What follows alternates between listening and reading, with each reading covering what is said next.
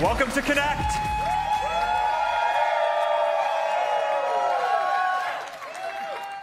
It is really good to be in person with all of you. It has been quite a bit since we've done one of these live. It's really fun to be in person. So we have a lot of exciting stuff that we're going to talk about today. We have Quest 3 and some other new hardware that I'm excited to show you. And we have a whole lot of new AI experiences. So we've been in the lab for a while, and I'm really looking forward to showing you what we've been building. But first, I just want to take a moment to talk about why we're here. At Meta, we are focused on building the future of human connection.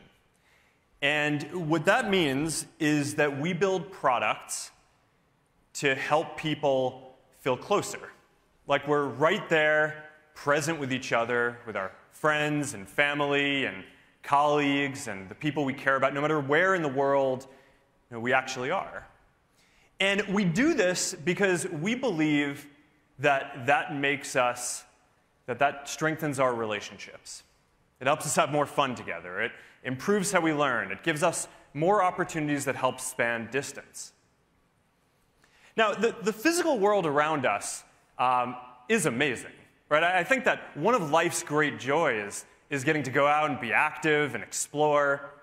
And at the same time, over the last few decades, our industry has been building up this increasingly vibrant digital world alongside it with all the apps and digital content that we've been creating. And I always find it funny when people say that the digital world and all the apps and stuff isn't the real world, because I think increasingly in our modern time, the real world is really this combination of the physical world that we inhabit and this digital world that we're building. But even though we constantly are touching the digital world, it's mostly through screens, and it's almost like it inhabits a completely different plane from our physical lives.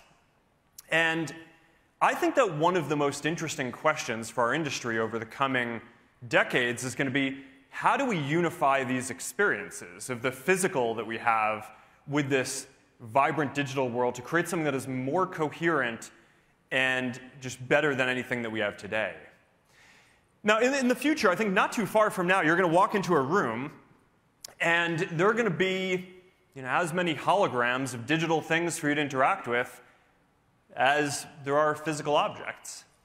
I mean, think about all the things that are physically there that don't actually need to be physical things, right? All the paper, the media, the games, the art, your workstation, any screen can all be interactive holograms.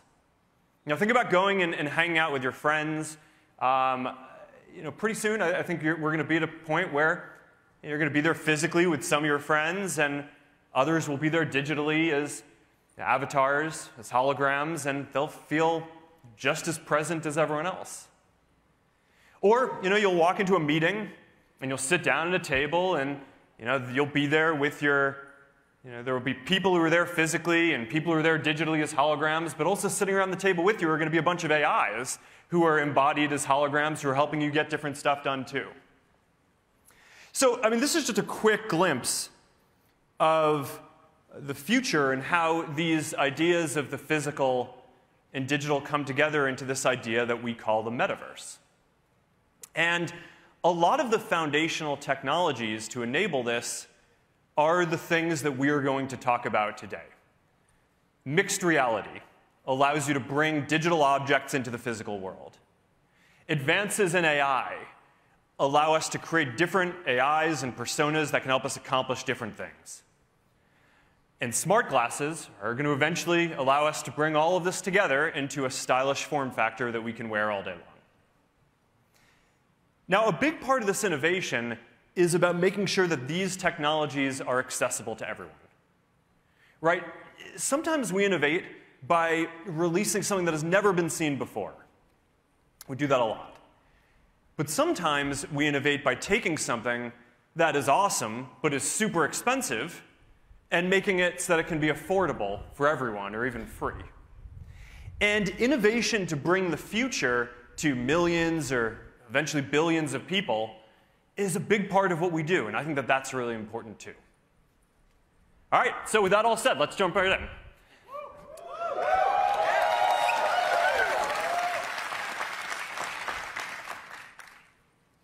First, we are incredibly proud to introduce Quest 3, the first mainstream mixed reality headset.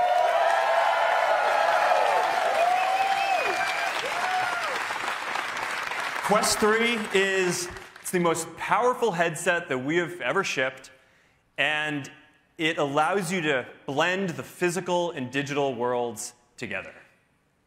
You can navigate it with just your hands if you want, and the hand tracking is getting really good.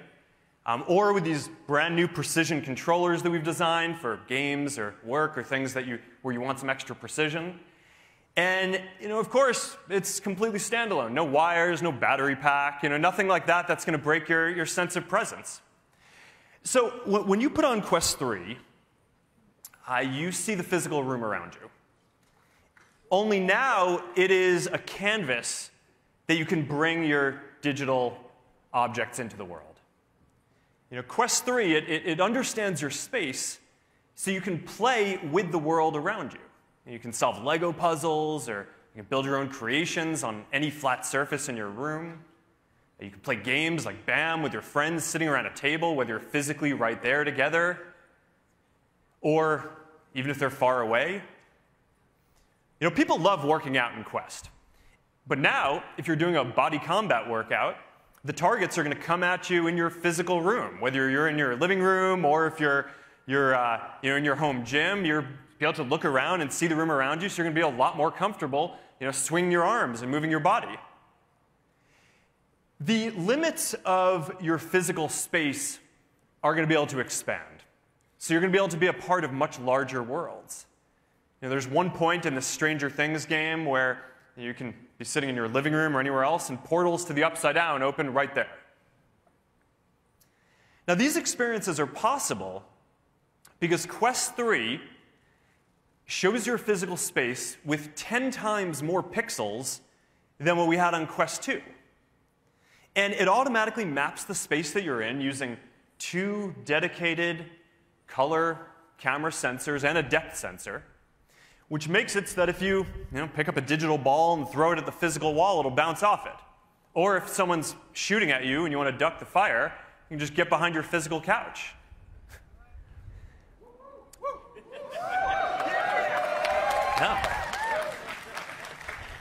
Now, this also means that you're going to be able to take a big virtual screen and just drop it wherever you are, and it'll show up in your physical room. And this is going to unlock a lot of awesome experiences for hanging out with people, watching content, even if they're not there with you. Now, one thing that I'm pretty excited to share today is that Xbox Cloud Gaming is coming to Quest in December. So you're going to be able to play hundreds of Xbox games, including titles like Halo and Minecraft and Elder Scrolls. And you're going to be able to do that on a massive screen anywhere you go. Now, we're just scratching the surface of what's going to be possible when you can drop virtual objects into your physical space. And next year, we're launching something that we call augments, which are basically persistent, spatially anchored digital objects that you can interact with. So, you can put a frame on your wall with photos and videos from Facebook and Instagram. You can put a digital portal next to your physical workout gear, so every time you walk by it, you can easily jump into a supernatural workout. So there's a lot to do here. All right, and with mixed reality on Quest 3, the transition is seamless. So if you're in an immersive experience, you can always just double tap on your headset to get back to your physical environment, and you'll see the immersive world that you're in just melts away. You're back in your physical space. All right, I'm really excited to see what all of you do with this. I'm really excited to get this in your hands. This is going to be a game changer and a big capacity improvement for these headsets. Now, on top of this, we also have the world's best library of fully immersive content.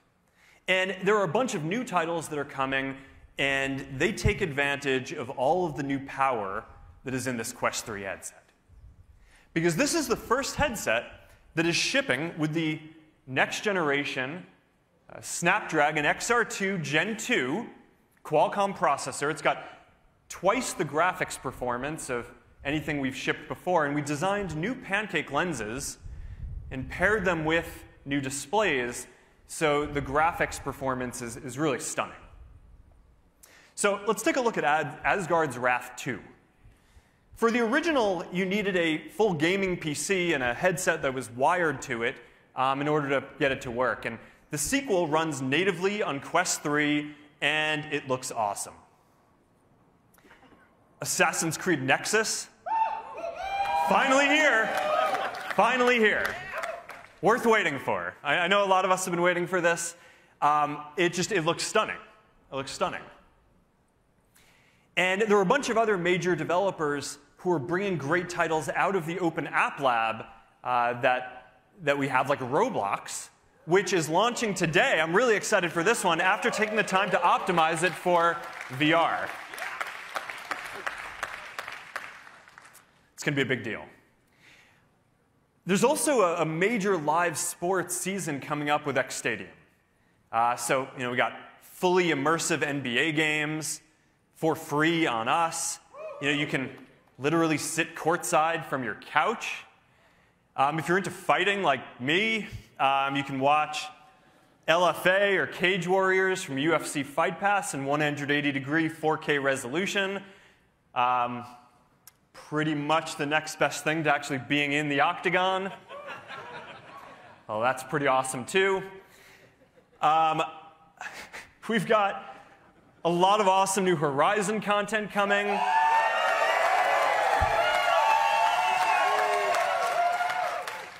Love it. Shout out to Super Rumble and Citadel, which have gone to the top of the charts of popular Horizon destinations. As you can see, the visuals continue making big steps up, and these are just some of the most fun social games that are out there. In addition to all this, there are also a bunch of tools for businesses that are coming too. Millions of people have used one of the hundreds of productivity and work apps on Quest. And next month, we are launching Meta Quest for Business, which is going to allow you to take mixed reality and bring it to your organization at scale. So, this is going to be compatible with Microsoft Intune, VMware Workspace ONE, Ivanti UEM. And we got Microsoft 365 also coming to Quest by the end of this year. So you're going to be able to use the productivity apps where you can get stuff done, Word, Excel. Overall, all right, so that's a bunch of the content that's coming. There's more coming as well, but that's what I have to talk about today. I'm really excited about Quest 3. It is the most powerful headset yet with the next generation processor, better displays and optics. It's 40% thinner, a lot more comfortable, and it comes with the great new precision controllers or the awesome hand tracking that has just gotten a lot better. End to end, we have designed this thing and optimized it, the hardware stack, the software stack, so it can deliver amazing mixed reality and the world's best immersive content library. So there it is. Yeah.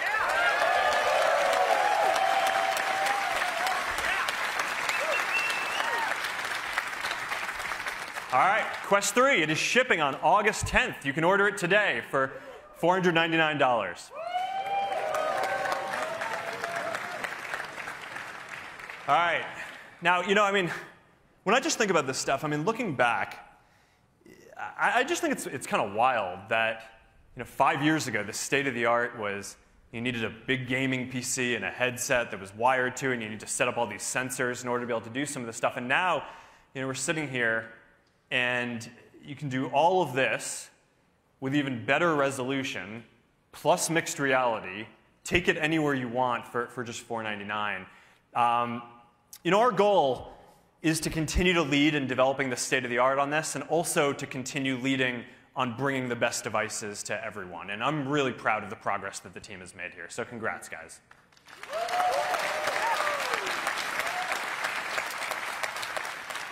All right. Now, there's no real way to do this transition. So let's completely change gears and just go in a completely different direction. Let's talk about AI. So this has been an amazing year for AI.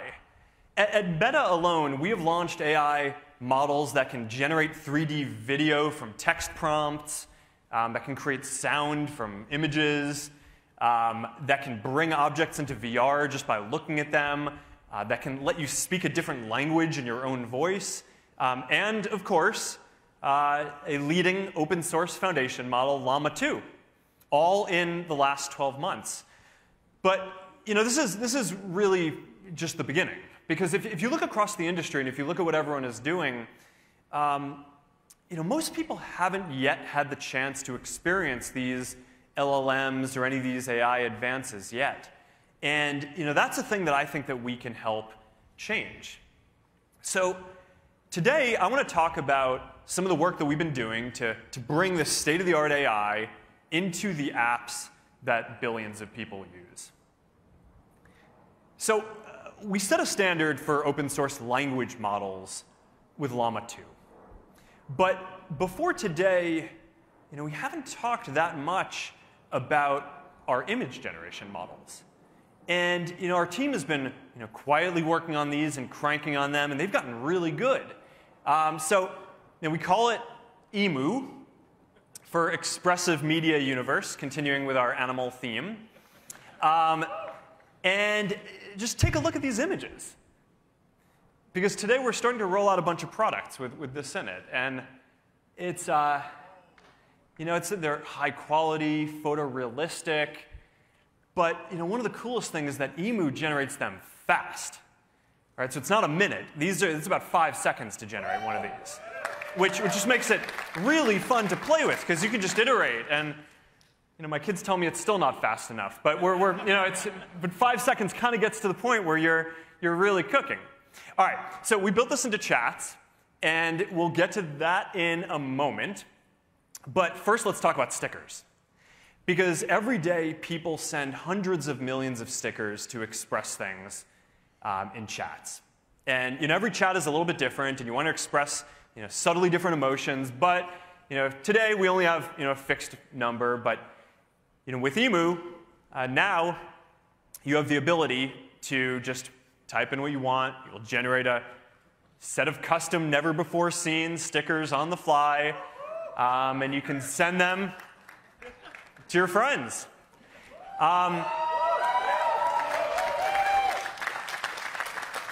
We've been testing this for a little bit, and people do seem to really like this. And today we're rolling it out very broadly across our different apps. In addition to stickers, we're also bringing AI editing tools to Instagram next month. So, the team dug up this photo of me. That turned me into a cowboy, ugly sweater party. I don't really get that one. That one's good. That, in an alternate world, that could have been me. Or here's my crazy dog, Beast. Let's turn him into origami. Poor Beast. Straighten his hair. Cross stitch. All right, there you go. This is going to be really fun. I'm really looking forward to getting this into all of our apps. Coming to Instagram in about a month. Pretty excited about this.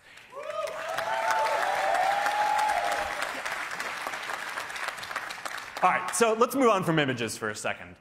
At Meta, one of the views that we have on the development of AI that is a little bit different from the rest of the industry is, we don't think that there's going to be like one singular super intelligence that everyone interacts with.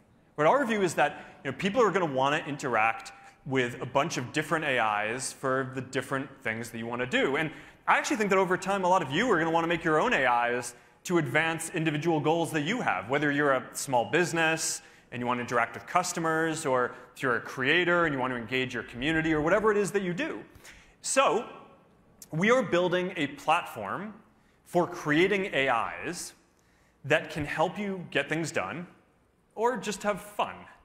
And the way this is going to work is people are going to be able to interact with these AIs across the whole Meta universe of products. So, of course, you'll be able to chat with them in WhatsApp and Messenger and Instagram Direct. But beyond that, they're going to have profiles in Instagram and Facebook, and you'll be able to interact with them. And eventually, they're going to be embodied as avatars and live and be able to interact with them in the metaverse, too. And we're going to open this platform up for developers and more use cases soon. I'm really looking forward to seeing what all of you build. But even before that, we have been creating a bunch of AIs ourselves, and we're going to start rolling these out in beta today and ramping that a bit over the next couple of days. So let's meet some of them.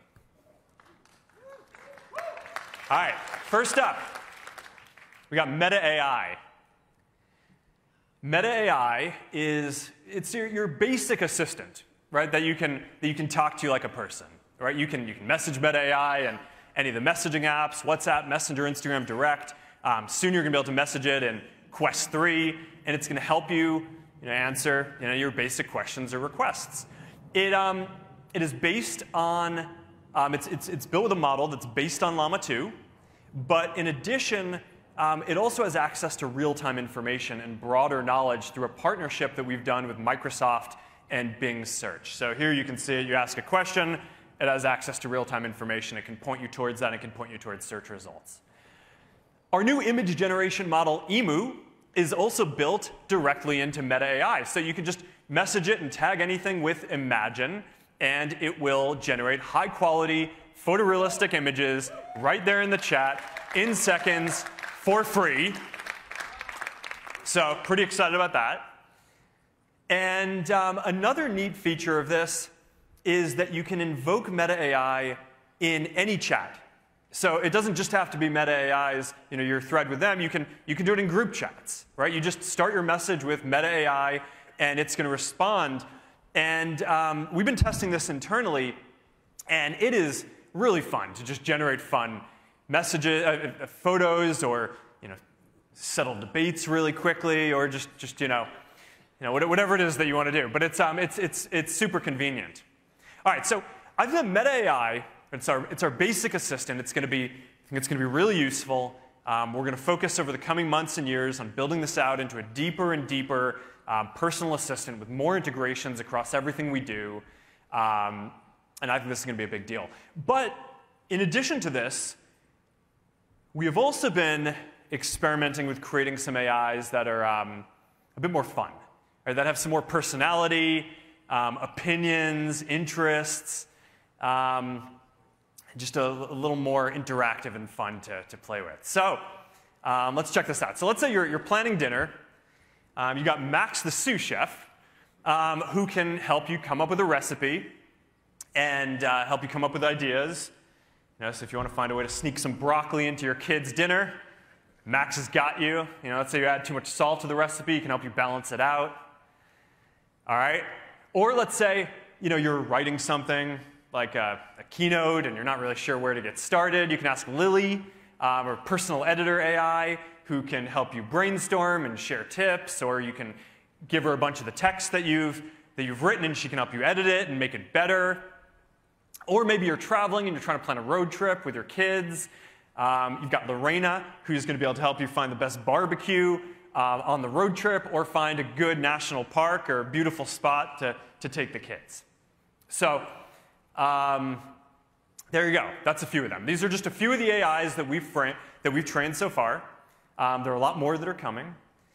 And they're going to span all kinds of different interests, from gaming to fashion to philosophy to just all kinds of fun stuff. But the important thing here is that this isn't just going to be about answering queries, right? This is about entertainment and about helping you do things to connect with the people around you and helping you accomplish the things that you want across whatever your different goals are. And because we thought that this should feel fun and it should feel familiar, so we did something a little bit different for us. And we partnered with a bunch of pretty awesome people to basically embody these and play them. So let's say you want to get in shape. Well, this is Victor, played by Dwayne Wade. And he's going to pull together a workout plan for you and get you motivated. And the good thing about Victor is he is there any time that you want to get a workout in, so you don't have to schedule a session or something like that. And he is always going to be encouraging you to hit your goals. All right, let's say you're trying to pull together Halloween costumes for your family. Well, you got Dylan, played by Lore DIY, who's got you covered on craft. So, you know, my daughter really wanted me to be Dumbledore and kind of struggling with the beard thing. So you got Dylan, and she helped me work this out. But then I got this other problem, which is my other daughter doesn't want to go with the Harry Potter theme. She just wants to be an apple. So I'm like, all right, how do I fit this into the theme? And I think that's actually a pretty good idea. So, all right, so anyhow, so that's Dylan. Okay, or let's say you want to do something a little bit wilder. Let's say you want to play a role-playing game.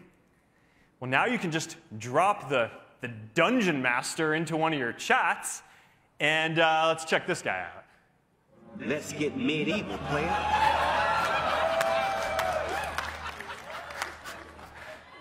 I mean, who hasn't wanted to play a text, adventure game with Snoop Dogg?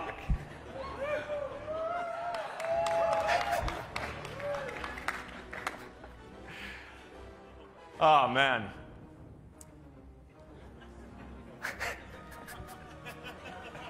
So, it's good. The expressions are good. We've got voice coming over the couple of months, probably early next year or something like that. But this is pretty fun to play with. At this point in the keynote, I was kind of thinking, we could do an audible. You want a live demo? Yeah! All right. Can't promise much, but let's try it. Let's try it and see what happens. All right. So let's see. Where are we?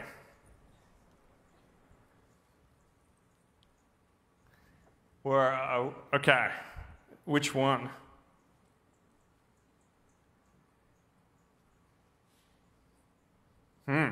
What do we do? Forge ahead? Forge ahead. Let's forge ahead. Gather your weapons and armor. Well, I think we know what to do.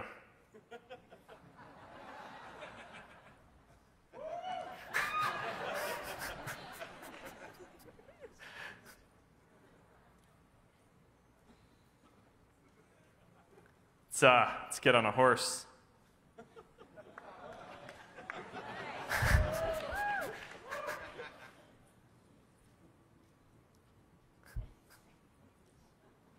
All right, we return to the keynote at this point. All right.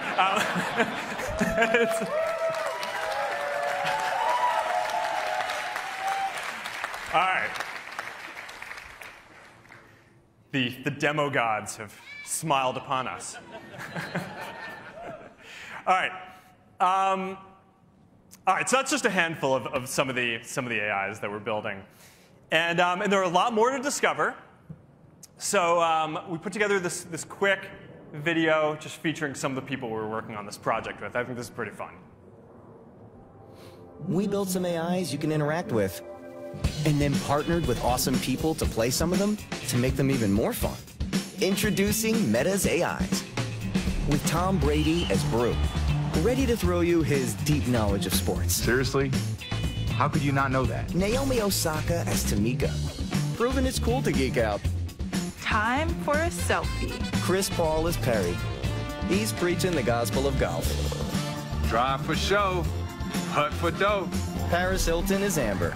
She's taking a stylish bite out of crime. Not to brag, but I am a forensic expert. Mr. Beast is Zach. This dude's funny.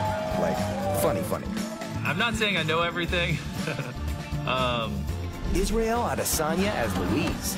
He'll make sure you never tap out. The more you know, the better you can move on the mat. Kendall Jenner as Billy. She'll always have your back. I'll keep it real, but above all, I'll keep it on the DL. Roy Choi as Max. Nix that delivery order. You're cooking in tonight. Chef, what's on the menu today? Charlie D'Amelio as Coco. Making sure you and your moves aren't sus. Hey, y'all. You ready to dance? Snoop Dogg as Dungeon Master. Slay the games you love. Your quest begins now, player. So, if you're looking to explore your interests, learn a new skill, settle a debate, or just have fun, start using Meta's AIs.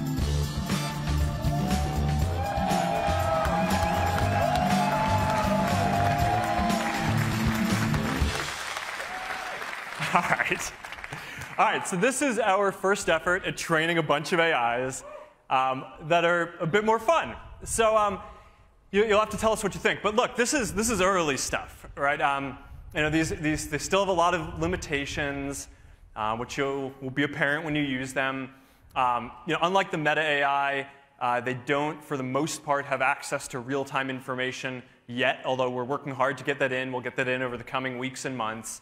There's just a lot that we're going to continue improving and tuning as we get more feedback. But what I think you're going to see as you interact with them is that they each have unique backstories and interesting opinions that they bring to this. And that will just come out even more as they evolve over time. And I also think it's going to be fun to watch them interact with each other, too. So that's that. We're also very focused on giving all of you the ability to build AIs, too. So we've been creating something that we call AI Studio. And it is a platform for building these kind of AIs. And we're starting by opening up the API for integrating into our messaging apps to start.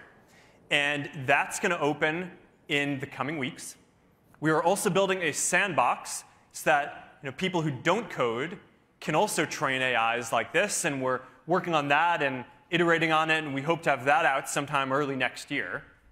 And we're also working on bringing all of this to the metaverse, too, where you're going to be able to have these AIs will be able to be embodied as avatars. You'll be able to make them as NPCs in the different games and experiences that you build and all of the different Horizon worlds. And I think that that's going to be really neat. Now, in addition to this, we're also making it so that businesses can use these, because I think that there's a very big use for businesses to want to engage with customers for commerce and support. And we are actually launching with a very small number of businesses in alpha today. We're going to focus on really dialing this in before we roll it out more broadly. I think that this is going to be a challenging optimization. So I think this is going to be a lot of the next year. We're going to be kind of focused on building this out for businesses before we release this more broadly. But I'm really excited to begin on that journey with that alpha today. We also are excited about getting this in creators' hands so that you can build AIs that represent you to help you grow your community and engage with your community. But one of the things is, as we're building that, that's what we think is going to come sometime in probably the first half of next year, because we think that getting the brand safety on that is just really critical, right? We want to make sure that if you're a creator, that you can train these AIs. That way, they're going to say things that just kind of reflect the way that you would want to represent your brand and your community. And that's still going to require a bit of work to get there. We want to make sure we do this thoughtfully. So for this very first release, we thought it would be a little easier to start by making up some new characters rather than trying to make something that has perfect fidelity to a kind of a real creator. But we'll get there. It is important to do all of this very thoughtfully, right? Because generative AI, it's powerful. There's a lot of awesome potential. But there are also clearly going to be some new challenges that come with this, too. And some of these challenges are going to look a lot like the ones that our integrity teams have gotten world-class at, and a lot of experience dealing with those kind of challenges over the last set of years. But there are also undoubtedly going to be some new challenges, too. And we've tried to think about this in advance and brainstorm as to what these would be and build as many safeguards in as we can.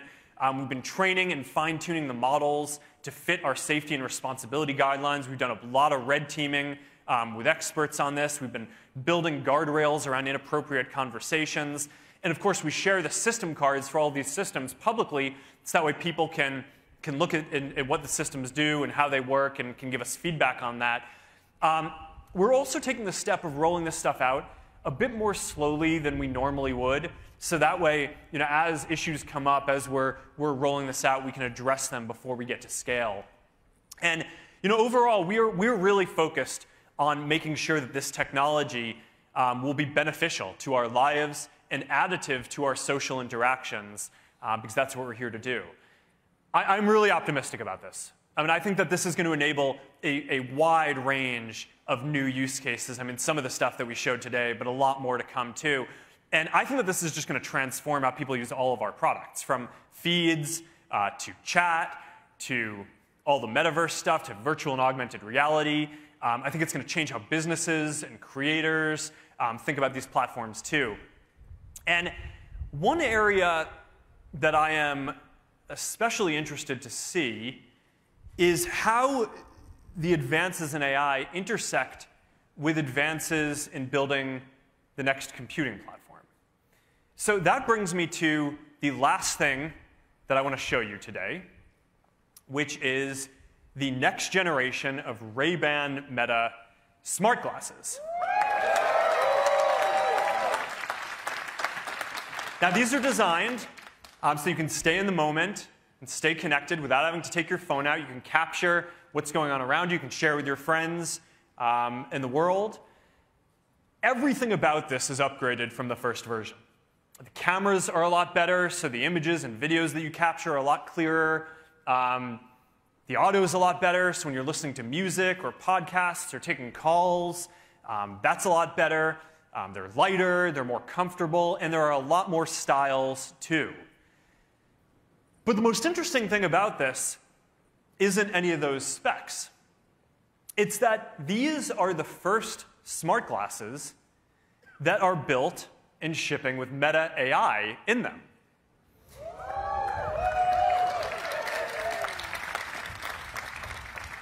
So starting in the US, you're going to get this state-of-the-art AI that you can interact with, hands-free, wherever you go. So, let's say you're grilling with your family and you want to know how long you need to be cooking that chicken for. Or you're playing pickleball and hits the line and you want to know if that's a fault. She disagrees, but you know the truth. Or let's say you just want to settle a debate, some trivia as you're going out through the world. Just ask your Ray-Ban Meta glasses, and they'll respond and get you with the answer. And the thing is that this is just the beginning, right? Because this is just audio. It's basically text. Next year, starting next year, we're going to be issuing a free software update to the glasses that makes them multimodal. So the glasses are going to be able to understand what you're looking at when you ask them questions. So if you want to know what the building is that you're standing in front of, or if you want to translate a sign that's in front of you to know what it's saying, or if you need help fixing this sad, leaky faucet, you can basically just talk to Meta AI and look at it, and it'll walk you through it step by step how to do it. So that's, I think that smart glasses are going to be an important platform for the future. Not only because they're the natural way to put holograms in the world, so we can put digital objects in our physical space, but also because if you think about it, smart glasses are the ideal form factor for you to let an AI assistant see what you're seeing and hear what you're hearing. And before this last year's AI breakthroughs, I kind of thought that smart glasses were only really going to become ubiquitous once we really dialed in the holograms and the displays and all of that stuff, which we're making progress on, but is somewhat longer. But now, I think that the AI part of this is going to be just as important in smart glasses being widely adopted as any of the other augmented reality features. Now, but before even any of these AI advances came up, we'd started planning this product. And before all of that, we built in one more feature into these smart glasses that we thought would be pretty awesome. And that is that for the first time, you are going to be able to live stream to your friends and followers from your glasses. So, I was chatting about this with Rocco, who is the head of wearables at our partner in making these, EssilorLuxottica. And I asked him, hey, do you have any ideas for who would be a good person to take these for a test drive? And I think he had a good idea, so let's go check this out. Hey, Meta, call Charles. Calling Charles on WhatsApp. Hey, Rocco. Ciao, Charles. How you doing? All good, and you? Good, good. Did you get the glasses we sent you? Yeah, I'm trying the glasses now for the first time. I can't wait to see your point of view. Thanks to you, Rocco. It was great to catch up, and I'm going to take these for a test drive now. Ciao. Hey, Meta, take a video. Let's try some music.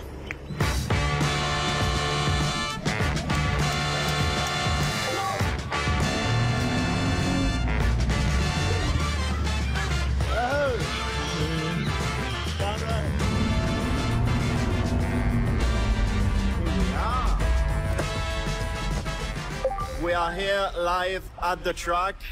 Everybody is ready to race, and I am getting ready too. Let's go. Switching to glasses.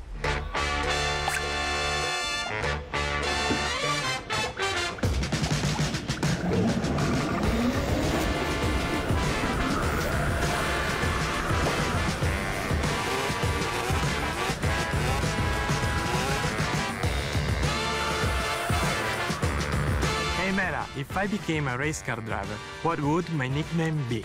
Rocco the Rocket. Not bad.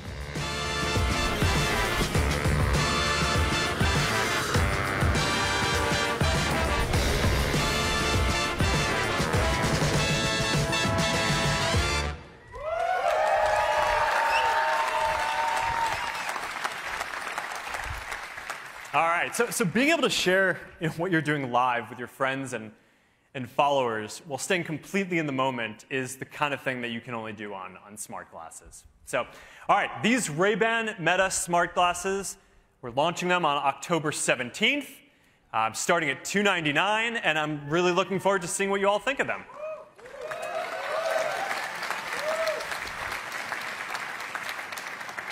Okay, so this has been a busy year. All right.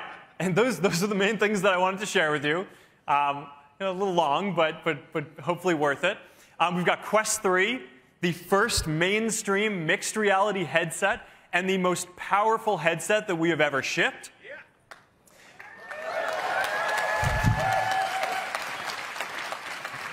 We've got AI Studio giving you the ability to interact with and soon build your own set of AIs for assistance, entertainment, and just getting things done, interacting with people in a fun way in the way that you would online. AI Studio. And we've got Ray-Ban Meta smart glasses, the next generation of the glasses with better camera and audio, and the first smart glasses with Meta AI built in.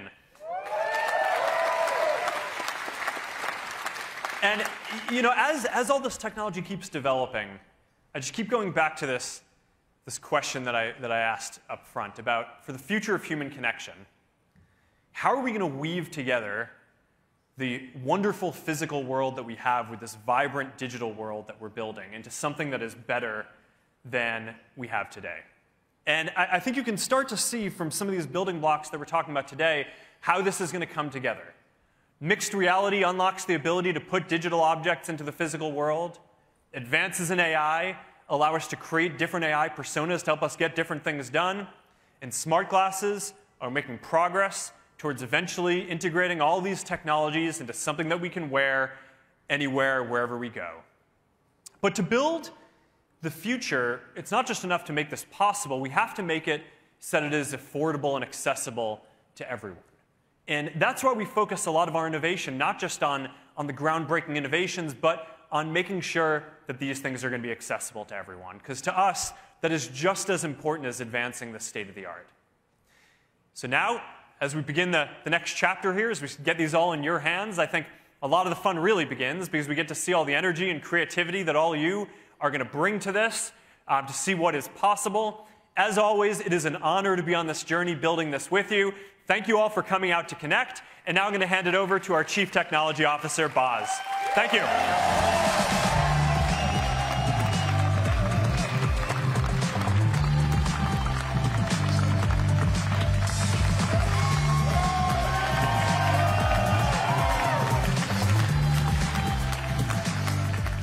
All right, we got mixed reality, artificial intelligence, smart glasses.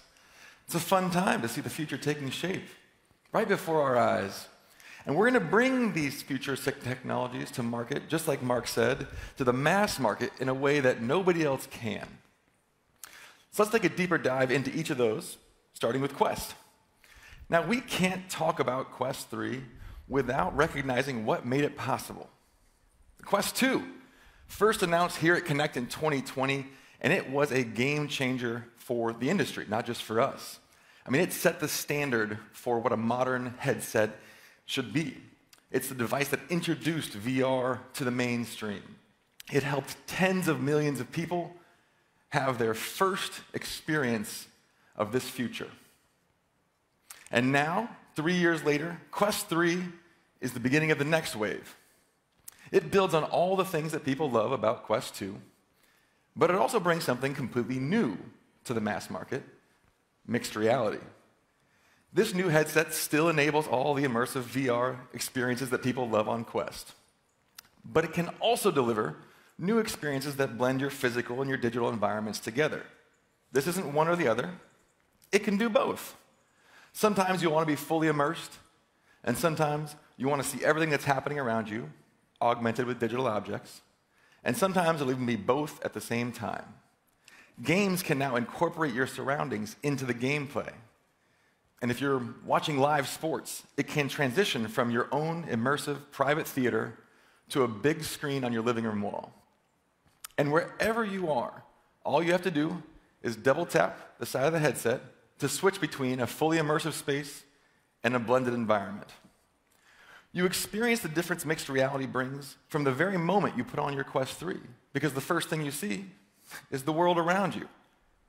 But to enhance that full color pass-through in the Quest 3, we've increased the resolution, we've improved the color accuracy, we've reduced distortions and latency. And you're not just seeing a live video feed of the space that you're in. Quest 3 can understand your space and blend it with the virtual world. That begins with understanding where it's safe for you to move around. That's right, no more manually setting up your PlayStation boundary. Quest 3 does that automatically. This extends to room capture, so it automatically maps your space and understands elements like walls, furniture, and objects. Once they're mapped, they become a part of your virtual environment too. This makes a lot of new experiences possible. Games can bring your surroundings into their gameplay. So in first encounters, an alien spaceship descends from your ceiling and lands on your coffee table. And next year, you'll be able to customize your space with a library of augments that interact with the world in ways that physical objects can't. These can be dynamic 3D objects or 2D displays, and they can all exist together in the same space. You can size, place, and spatially anchor augments, so every time you put on your headset, they're right where you left them.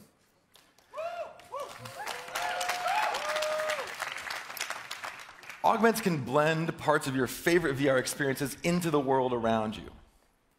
You can keep Beat Saber trophies on your shelf, place life-size artifacts from games like Population 1 or Asgard's Wrath in your living room.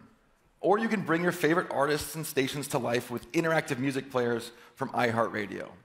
I mean, we're just getting started with what you'll be able to do to enhance your world with augmented reality. Some of the best new titles coming to Quest 3 take advantage of this mixed reality capability, and you'll hear about those in a few minutes.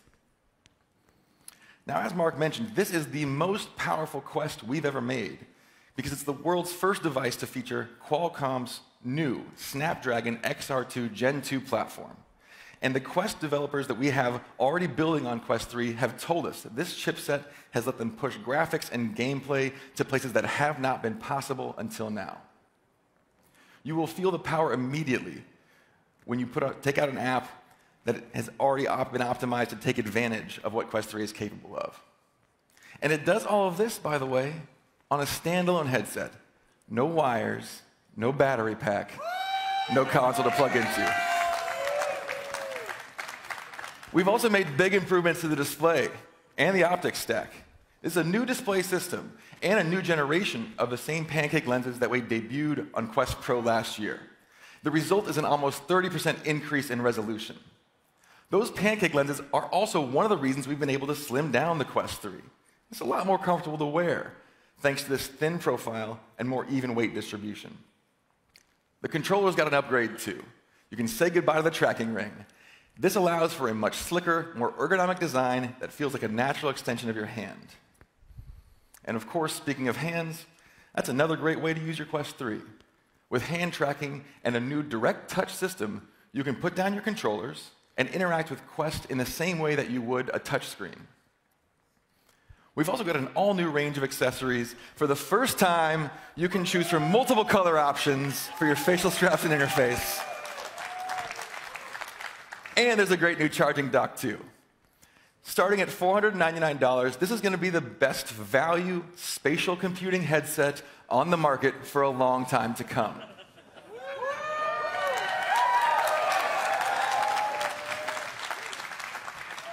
But just being the best headset doesn't mean all that much without all the things that you can do on it. So next up, we're going to talk about all the great content coming to Quest 3. Thank you. Hey guys, it's Manuel here, and I'm gonna try the Quest 3 for the first time.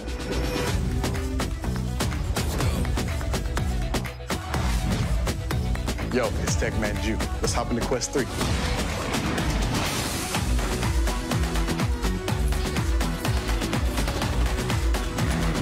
Let's get it. Ready? I got it. Okay, come here. Let's get it. Engage in warm-up mode. Rolling. We are warm and ready to go. This is anything right there. Look, oh my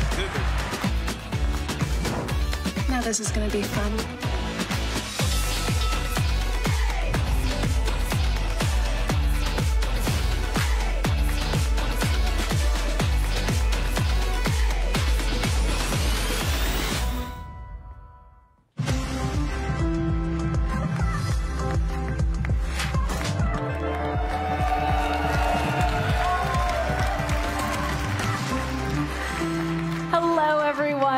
It is so great to see so many of you in the audience here in Menlo Park today.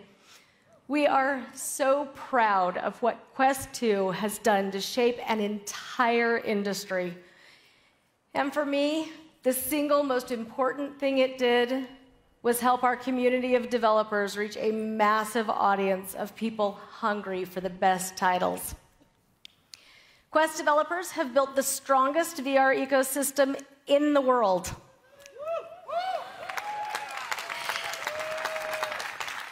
And the numbers speak for themselves.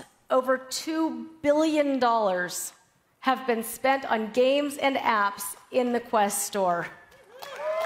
Yeah. As a result, developers of all sizes are growing and sustaining their businesses. And now, after almost a decade of bringing world-class immersive titles to VR, we're working with our developer community to pioneer yet another new frontier in mixed reality. We've made great progress. More than 100 new and upgraded titles are coming to Quest 3 this year, and more than half of those will showcase mixed reality features. But this is just the beginning. While we're excited to share what's possible in mixed reality today, it's going to be developers who will define this next era for our industry, just like you did with VR. So Quest 3 begins with an incredible foundation, the entire Quest library, and it will look better and play better thanks to next-generation hardware. Let's check out some games. Take a look here at The Walking Dead, Saints and Sinners. You can see how Skydance was able to add more detail to the scenes, take advantage of increased draw distances, and boost the overall resolution of their textures. Quest 3 provides improved processing power so you can choose the features and improvements that your players will be the most excited about. Another great example, Asgard's Wrath 2, which we announced at the Quest Gaming Showcase. It's an amazing game. Visceral combat, massive, epic scale environments, and gorgeous visuals that take advantage of Quest 3's improved performance. Asgard's Wrath 2 is coming to Quest 2, Quest Pro, and Quest 3 on December 15th. And We've got a special surprise for Quest 3 buyers. Asgard's Wrath 2 is included free with your purchase. Why do I have a feeling a bunch of us are going to call in sick that day? There are many more big games coming. To name a few, we've got Assassin's Creed, Ghostbusters, Stranger Things VR, and Sega's Samba de Amigo. And Roblox will make it easy to create, publish, and distribute experiences in VR. As Mark said, the launch of Xbox Cloud Gaming means hundreds of the best titles from the Xbox ecosystem will be playable on Quest. With so many titles to choose from, we want to make it easy for everyone to discover the best games. Quest Plus is our new subscription service that delivers 2 hand-picked games from the ever-growing Quest library each month. In October, subscribers will get access to Onward and Little Cities. And if you buy the 512-gig model of Quest 3, it comes with a free 6-month subscription to Quest Plus. We're also bringing some great new games to Horizon Worlds, which can now support improved experiences like Super Rumble, a first-person shooter that launched in July, and Citadel, an adventure game that launched this month. Games like these are built to be social from the ground up. So we've made it easier to get together with friends and jump straight into a world. Social experiences are growing fast on Quest, especially when combined with games. And we want every developer to have the option to add social features to their titles. So we're committed to expanding the social connective tissue of the Quest platform over the coming year. We'll make it easier to find and meet up with friends and travel together to a destination, whether it's a multiplayer game or a virtual world. Here, you can see me joining my crew for a Super Rumble session. Once we're all together, it's easy to jump straight into the game. Obviously, my avatar with the two-tone blue hair. And this is another way we're improving our social features. I look more like myself because our avatars can represent a much wider range of people. We have more options for body types, makeup and face paint, hair color, and more. And because Horizon Worlds now works on web and mobile, the social element is even better. You can meet up with your friends no matter what device everyone is on. Moving on to fitness and wellness, another place where developers have discovered a Quest superpower that millions of people love. And now, with mixed reality, even more is possible. With Les Mills Body Combat, you can turn your home into your virtual gym. Feel the freedom to move, hit targets, and dodge walls, all while working up a sweat and having fun with your favorite coaches. Quest 3's advanced resolution makes Supernatural even more stunning and vibrant. Work out in environments like the Galapagos Islands that look more real than ever before.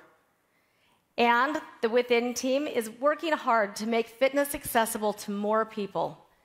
Supernatural is now only $9.99 per month starting today. There are so many great exercise options on Quest, whether it's a boxing class or interval training. And now, one of the world's most popular fitness programs is coming. FitXR will bring Zumba classes to VR for the first time. Also coming soon, Quest 3 will have reimagined wellness experiences from Headspace. They've built a great app that uses the immersion of VR to help you be more mindful. Trust me, this is the app I need most right now. Quest 3 turns any space into an awesome immersive home theater, and offers entertainment that you can't get anywhere else. X Stadium is streaming immersive NBA games and League Pass. Subscribers can check out multi-game mode, which lets you watch multiple NBA games at once. And if consuming cheese and crackers is more your sport, you can hang out with your new roommates, Wallace and Gromit.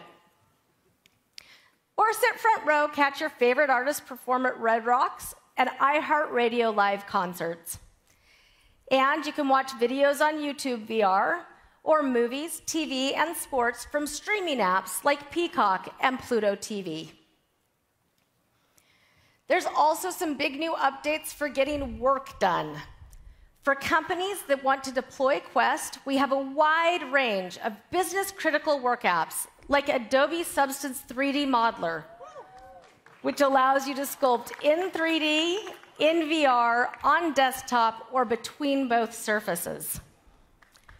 Microsoft Mesh for Teams is entering public preview. The pharmaceutical company Takeda is using it to offer employees immersive experiences that facilitate onboarding and collaboration and help create a sense of belonging. Speaking of more big launches in the works, later this year, you'll be able to leverage your favorite Microsoft 365 productivity apps like Word, PowerPoint, and Excel.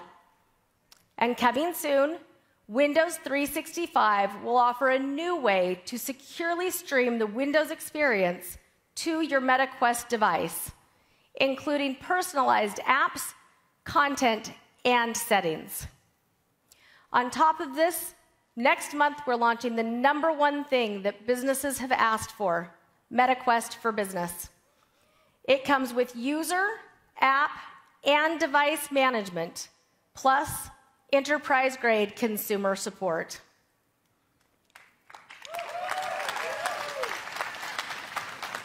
Quest 3 is coming with an immense offering of original titles, and some of the best immersive experiences are joined by titles that explore the incredible potential of mixed reality. We couldn't have done any of this without the amazing community of developers who have redefined what's possible on Quest. Honestly, the best part about my job is getting to work so closely with so many of you here today.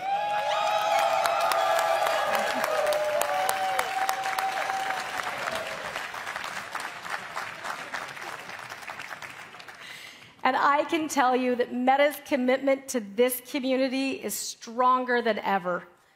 Just like we're continuing to build VR together, we're excited to be at the beginning of this next great wave of innovation in our industry. And we can't wait to build the future with you. Thank you.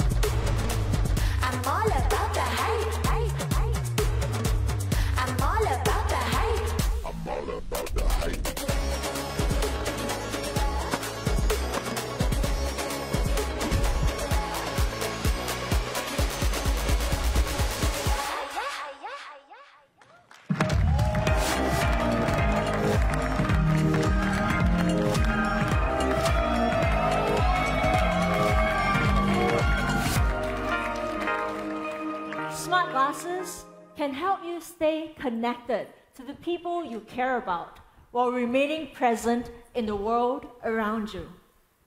We started this journey in 2021 when we launched Ray-Ban Stories with our amazing partner, EssilorLuxottica. This enabled us to see the potential of smart glasses put into action. People have created millions of moments of connection with our glasses. We learned so much about what they love the most and what they want us to improve. We heard all of your feedback, and we thank you for it, because it has helped us redesign the new generation of smart glasses from the inside out. We are so excited today to introduce you to the new Ray-Ban Meta Smart Glasses collection. Yes! People really love to be able to capture photos and videos without the need to pull out their phone. With smart glasses, you no longer have to choose between capturing the moment or truly experiencing it.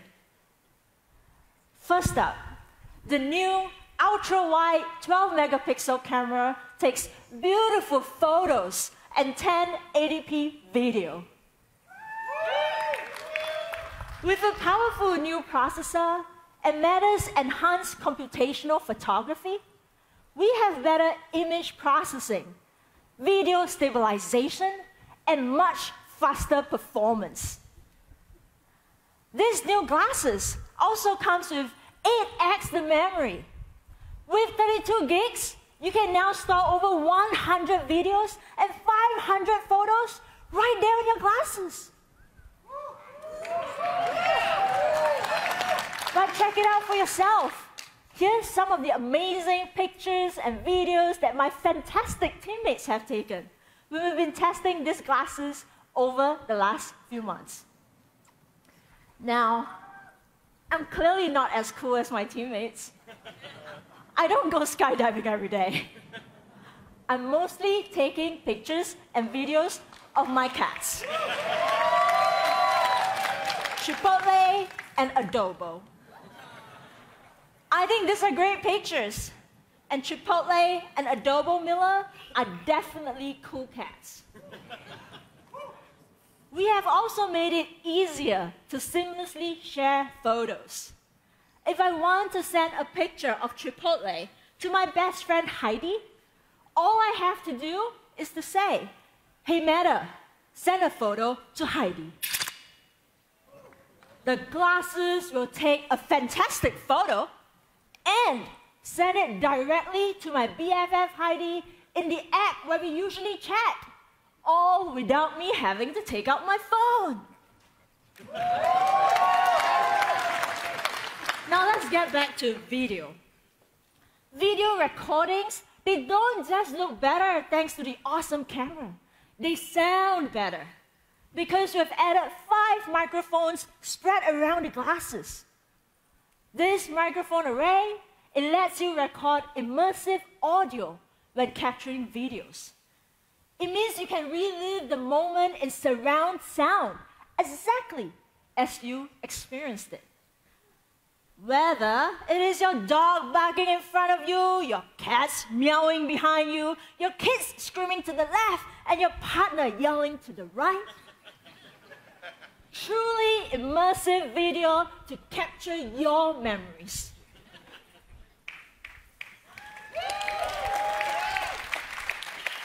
This mic array, it also helps you make the best hands-free calling experience. Your voice comes through crystal clear, even in windy or noisy environments. Another thing that people really loved about their glasses was the speakers. And we knew this was a place that we could deliver an even better experience this generation. We have completely redesigned our custom speakers to have 50% higher max volume, and we doubled the bass. Boom!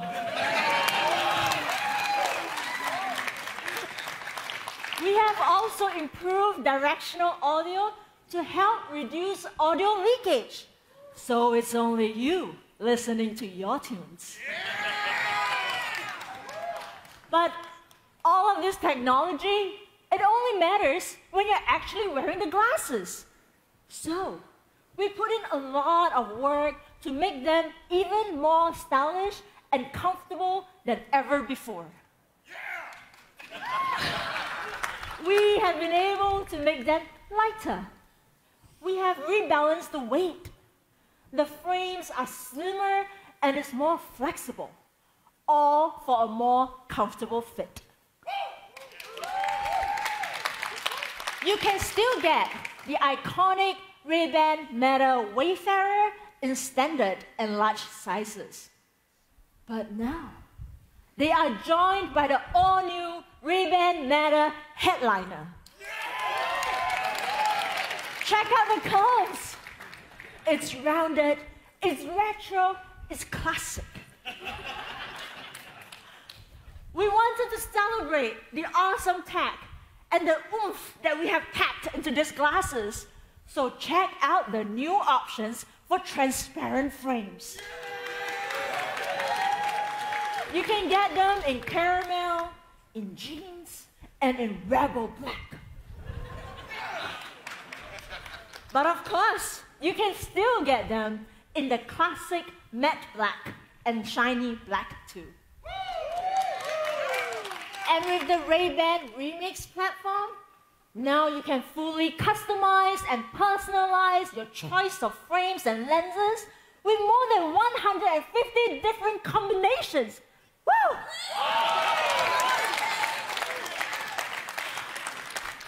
All of this goodness, it comes in a gorgeous new charging case that is slimmer and 32% lighter. It looks like the iconic Ray-Ban case, and it gives you 8 additional charges for up to 36 total hours of use. And beyond all of this, we've also got some totally new features coming to smart glasses for the first time ever. Live streaming. Creators are always looking for better ways to share their point of view. And live streaming from your glasses is a truly unique way to let your followers see what you're seeing in real time and let them participate in your experience. You can stay focused on what you are best at, and your followers, they can see it all from your perspective. Let's check out how easy it is to live stream from your glasses. Simply start your live from Instagram or Facebook the way you always do. A glasses icon will automatically show up right there in the app. When you double-click on your glasses, you immediately switch from your phone camera to your glasses camera. You can toggle back and forth throughout your live stream. And to keep you present and in the moment, a simple touch and hold on the side of your glasses anytime. And you can hear how many people are watching you live, and a readout of the most recent comment. Our smart glasses help people connect in ways that just are not possible on any other device today. We cannot wait to see what creators will share from this new perspective. The other new feature? AI. As Mark mentioned earlier, we have been working to bring the power of AI into all of our products. And starting in the US, smart glasses will be our first device with Meta AI built in. Meta AI can help you be more creative. It can inspire you with new ideas, and it can deliver you useful information. And it does it all on the go, hands-free. Yeah. Let me share with you how I personally use this. So, I'm great at taking videos of my cat, Chipotle, Adobo, but I'm not as good at writing funny captions for Instagram. So when I take a video like this with my glasses and I want to share it, I can ask Meta AI to help me out with what to say. Hey Meta, write me a funny caption for my cat Adobo running on his wheel. Adobo the cat, where exercise meets existential crisis. Hashtag cats of Instagram. Hashtag cat wheel. Existential crisis indeed. Now that my cat has had his workout, it's my turn. I love spending time in Sedona. And when I'm there, I'm always taking impromptu hikes. When I'm on the move though, Meta AI can help me come up with ideas for where to go. Hey Meta, what's a short hike in Sedona that has gorgeous views? A nice short hike with beautiful views in Sedona is the Cathedral Rock Trail, a moderate climb offering stunning red rock formations and breathtaking vistas. Meta AI makes your smart glasses a whole lot smarter. And it's going to get even more powerful with real-time search capabilities. Soon, you'll be able to get up-to-date information on nearly anything: restaurants, hotels, points of interest, and news. And on top of being able to speak to Meta AI, soon you're going to be able to show it things using the camera. If I'm out on my hike and I see something interesting like this, I can simply ask Meta AI to tell me about what it is that I'm looking at. Based on the image from the camera, it can give me the answer. This is the Chapel of the Holy Cross. It was commissioned by local sculptor Marguerite Brunswick Stod and inspired by the Empire State Building. As our AI models get more powerful, your glasses will get more and more useful. And we all know this. AI is getting better fast. We think you're going to love all the different things that you can do with these glasses. They're loaded with better tech and new features, and the price still starts at $299. You can pre-order right now. And we will hit retail stores on October 17 in 15 countries. My team and I, we truly had a blast building this for you. And from the bottom of our hearts, we know you are going to love this. Cheers. That's it. Oh, we are live. Wow, these are dope. Hey, Meta, call Eric. Calling Eric. Yo, what's up? Yo, Eric, yeah, let's go with the silk. Hey, Meta, send a photo to Mom on WhatsApp. Say cheese. Cute. Hey, Meta, what mocktail pairs well with an avocado pesto pasta? A refreshing cucumber lime mocktail pairs well with avocado pesto pasta. Wow, that's fire. What does it sound like? It's like all around me. Hey, Meta, take a video. All right, let's go. Woo! You look good. What else can these do?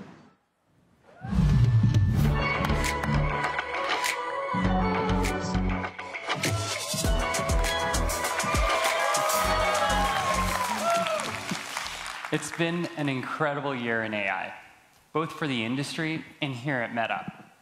Earlier this year, we introduced our family of large language models named Llama to researchers. And we received overwhelming interest, not only from that community, but also from developers and companies who are all seeking an open model for innovation control. So in July, we released Llama 2. Our next generation with open access for the industry. And the response has blown us away. Since releasing Llama, we've seen a lot of momentum and innovation, with more than 30 million downloads. And 10 million of those were just in the last 30 days. Yeah. And the open source community has also really embraced our models. They fine-tuned and released over 7,000 derivatives. And on average, across standard benchmarks, they've improved our performance by nearly 10%. We've also added industry partners like IBM, and Cloudflare, and Google Cloud. And today, we're thrilled to announce an expanded relationship with Amazon Web Services as our first managed API partner for Llama 2. So now organizations of all sizes can access our models on Amazon Bedrock, where it's going to be easy to get started, customize, and integrate Llama into any application using just an API key. Now, we've made a lot of progress, but our journey with Llama is just beginning. We're continuing to invest in the next generation of AI models, and I look forward to telling you more about Llama 3 next year. So let's talk about today and how we're leveraging technology from Llama 2 alongside research advancements we've made in other areas like image generation to deliver some of the experiences that Mark introduced earlier.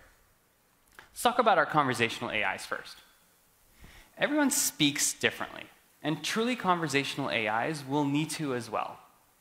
We wanted our AIs to feel engaging and not robotic. So we took this into account when we were building on top of Llama 2 to create our initial set of AIs. The first thing we did was create specialized data sets that are anchored in natural conversation. This helped us refine our models so our AIs respond in a conversational and friendly tone.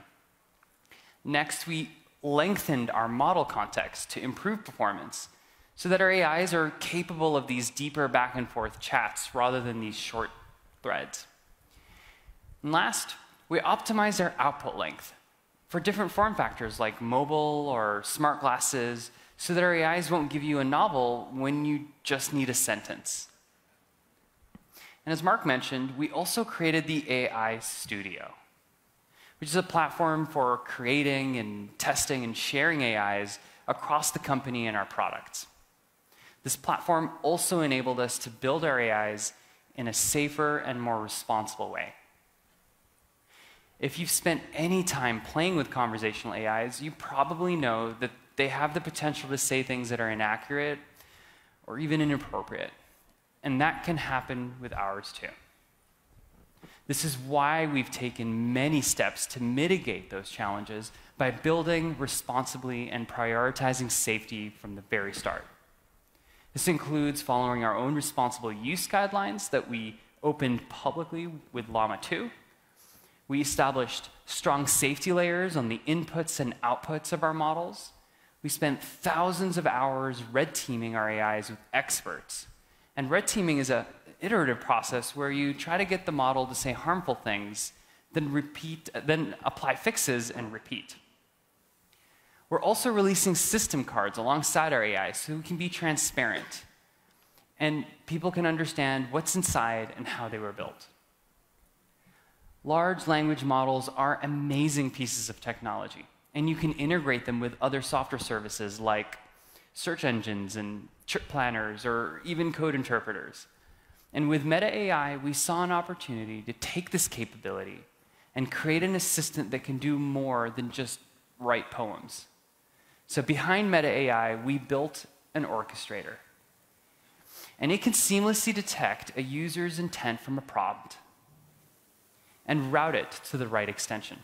And the first extension we're making available is web search. So if your query requires real-time information, Meta AI will automatically ask Bing to get you the answer.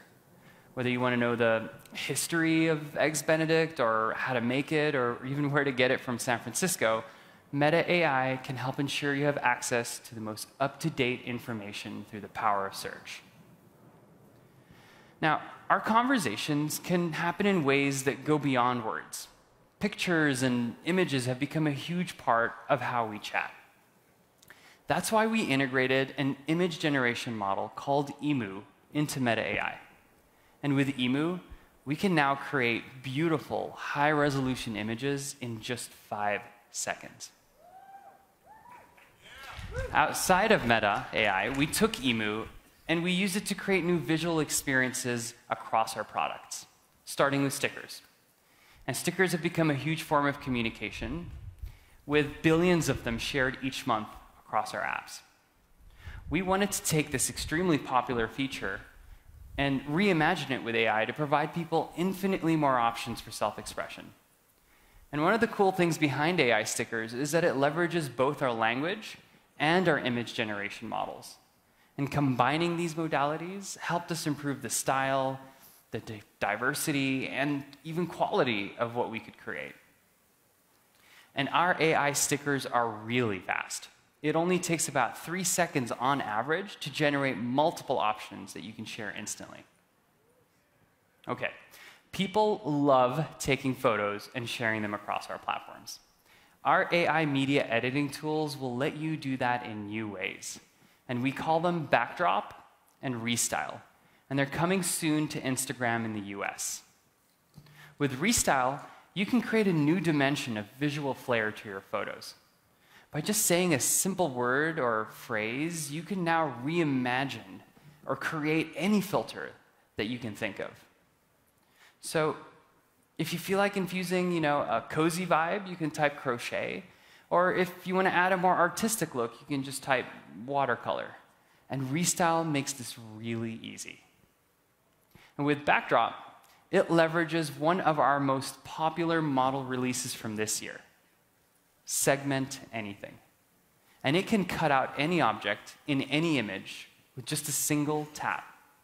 So now, you can reimagine your background and change the scene with just a few taps.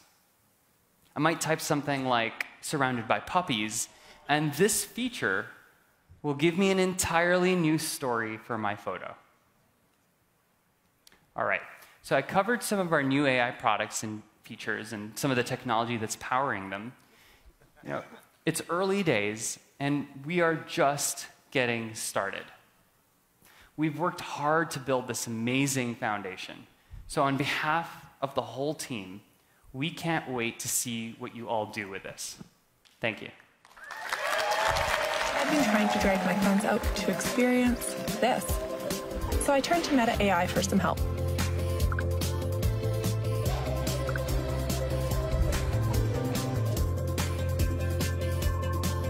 Imagine a picnic overlooking a gorgeous sunset on a mountain. Who can resist? Everybody needed a little help doing some last-minute planning.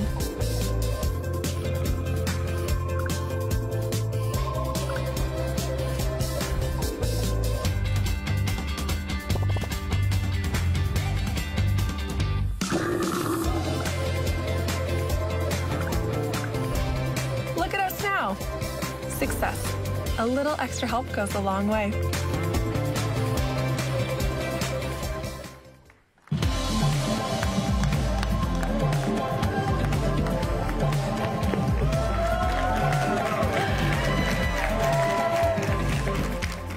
It's so great to be here to talk a little bit more about what went into building our AIs. We've taken a unique and very meta approach to creating them, and there are lots of them coming. To design the initial set, we collaborated with internal and external experts across a range of disciplines, like writers, producers, and user researchers, along with our civil rights, diversity, and technical teams, to build a set of characters that reflect the wide array of interests that people have.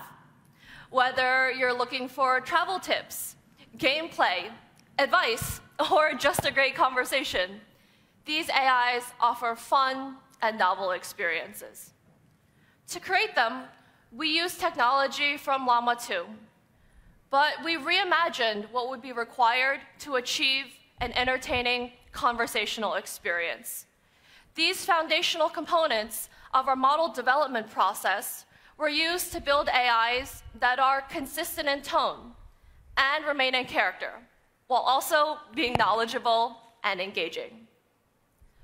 Multimodality was core to bringing this experience to life. We filmed people to represent these AIs, and then had to use generative techniques to turn a bunch of disparate animations into the cohesive experience that you see today. Then we had to orchestrate it all in a way that felt seamless, bringing the chats and the visual elements together. And of course, our character development process wouldn't have been possible without careful prompt engineering, so that each character and conversation can stay true to their unique personality and tone. Now, we knew that our universe of AIs would grow, and so we made AI Studio to support this endeavor across Meta. It's designed for us to responsibly build and prompt engineer, test, benchmark, red team, and debug all of these AIs we built. And it's the central spot for deploying them and managing them too. You know, as an engineer, I'm really excited about the development velocity a platform like this can enable company-wide. And AI Studio also forms the foundation for the sandbox that we're working on, where next year, a bunch of people will be able to experiment with creating and sharing all of the AIs they've personally built. Our work with AI is just getting started. In the future, we'll see AIs adopt an even greater level of realism, embodiment, and connectedness as they move through both physical and virtual worlds, interacting both with people but also each other. We'll also build new models for text, image, and video generation that extend into 3D and enable the creation of new objects, characters, and entire worlds within the metaverse. When you look at the innovation on display today, we're taking a significant leap forward to unlock this new set of immersive experiences. AI is shaping the way that we're building the metaverse, and in turn, the metaverse is changing the way that we think about AI, with experiences that span different modalities, form factors, and applications that seemed like science fiction only a few years ago. On behalf of our entire team, it has been super special to share these new AI experiences with you and walk you through all of the advancements that have made them possible. And now to wrap things up, here's Boz.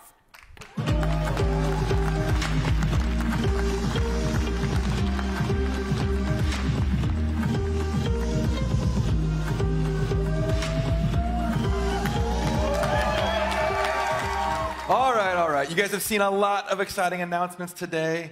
Just to summarize, mixed reality, artificial intelligence, smart glasses. You guys catch all that? Working my repetition game in. This is a big year for new technology hitting the market. And it is easy to forget how far we've come in just 1 year's time, right? We now have mixed reality that can combine your physical and digital worlds. That is something that's just not possible on any other category of device. And we can do all of that while still delivering all the wonderful, fully immersive experiences that only VR can offer. You know, these headsets, they're just designed from the ground up to go mainstream and mass market. If you were at home and you were playing a drinking game to this keynote, all of it, mainstream and mass market, those are your keywords. You'd be in trouble right now, right? Like every social technology that we build, we have worked hard to make them as accessible as possible to as many people as possible. That is, and how it will always be, how Meta chooses to innovate. And now, we have artificial intelligence that can help us be more expressive, more connected, and more productive. It'll make your Instagram feed more creative, make your group chats more lively, make your virtual worlds on Quest more vibrant. And all of that is built on an open source foundation that technologists around the world can build on and improve. Each one of these innovations is pretty good on its own, I think you'll agree. But when you zoom out, I think you can see how they hold the promise to make something even better altogether. Our new smart glasses give you a glimpse of the way these two technological pathways eventually intersect, right? The glasses take some of the most fundamental parts of our digital and physical lives and bring them together. Digital lives, things like taking a photo and sharing it with friends, right? And the physical life of being present with people, and they integrate them together. So instead of choosing between, staying connected and being present, one becomes more naturally a part of the other. But the addition of artificial intelligence is something entirely different, right? That takes us much closer to our goal of a metaverse, of augmented reality, blending physical and digital together, not just in immersive headsets, but also in the physical world, right? So along with the progress that we're making in avatars and in Horizon, it should be clear that we are steadily moving towards that vision of the metaverse that we first laid out here at Connect in 2021. I cannot express to you genuinely enough what a privilege it is to get to work on these next generation of technologies, not just to bring them into existence, but to do so in a way that makes them as accessible as possible to as many people as possible. I want to thank you all for being here today. I can't wait to see what you all build, and I can't wait for what's next. Thank you.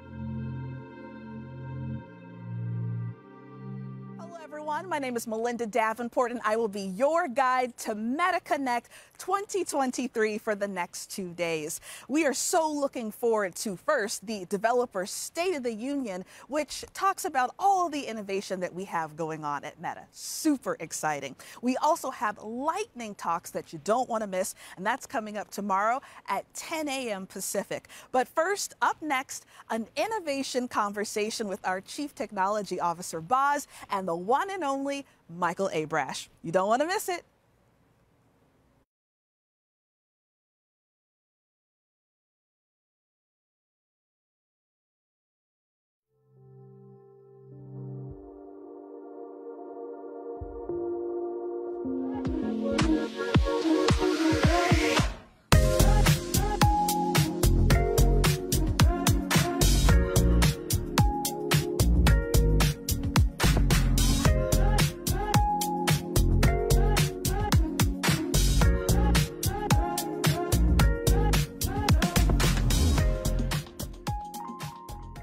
Hello, everyone. I am Boz. I'm the CTO of Meta, and I'm joined today by our chief scientist, Michael Abrash. Welcome, Michael. And I believe, if I'm not mistaken, this is your 10th Connect. Is that right? Inconceivably, the answer is yes. It is my 10th Connect. Can you tell me, what was it like to you at the first Connect? Because I wasn't there. Well, the first Connect was actually one of the more remarkable experiences of my life. The energy around it, the buzz, it hadn't been clear to me at all how many people were really excited about this whole VR thing. You know, it had really been an under-the-radar kind of small group of people. And walking out on that stage that first time and seeing like all those people who were really excited about what they thought the future was going to be. And they were right. Well, that's what we're here to talk about today. And I will tell a little personal anecdote. Is that Michael is the reason I do the work that I do today. Now, certainly, Mark Zuckerberg made a strong pitch for me to join up and do this work. And if you know Mark, that's saying something. He makes strong pitches for a living. But he wasn't the decider. It was my conversation with Michael who really convinced me not only that I could do this work and be of some value, which I was skeptical of, but also that this was work that would not happen on its own. It would take the consistent application of force from people who believed in it to make it happen. First, I'll say the phrase that I really like for that is the myth of technological inevitability. Is that later, when you look back on things from decades later, it's like, well, of course, how else could it have happened? It would have happened no matter what. But while it's happening, people make it happen. Specific people, specific choices get made in specific paths. And, you know, we are making that happen. And the people who are coming to Connect are really, that's the community that's making it real. So why don't you help us out? Talk people through what that vision is. What is that vision that we have been pursuing collectively now for more than a decade? It actually took me a few years to really fully understand this. And to explain it, I want to go back 50 years to Xerox PARC, the Xerox Palo Alto Research Center, and the development of the first personal computer. What they put together there in the form of the Alto really was the world that we live in today. 2D surfaces with bitmap graphics, a pointing device, and a keyboard. And they also invented Ethernet. They invented the laser printer, WYSIWYG word processing, object-oriented programming, really the full package. And for the last half century, we've been living in the world they created. That is a super powerful world, obviously. For example, anybody listening to this, I guarantee you have a supercomputer in your pocket or in your purse. Right? Every single one of us does. We don't even have to ask. That's how much they changed the world. But it's only a partial step towards the real vision. And the real vision is a world in which we can mix real and virtual in any way we want to serve our needs, to meet our goals. And that is the thing that we're creating, where we can drive our perceptions and allow us to act in the way we do in the real world. You have laid out and have been working on for a long time now a bunch of research areas, the areas that you feel the status quo, the technology that we have today is insufficient to deliver in its completion. What are the key research areas that you've been focused on most lately? Yeah, that's a great point. That one thing I'll point out is that we all grew up in a world of Moore's Law. We always knew there was going to be more compute next year. And the platforms have been consistent since Xerox PARC in the sense of, again, 2D surface, pointing device, keyboard. So that has kind of gotten us used to a world in which really everything's a software problem and the platform underneath it only changes in incremental ways. But what we're talking about here is really a change all the way from the bottom, where the hardware, the software, the applications all will evolve over time into much more powerful forms. You keep talking about the input modalities, this touching the keyboard and the pointing device.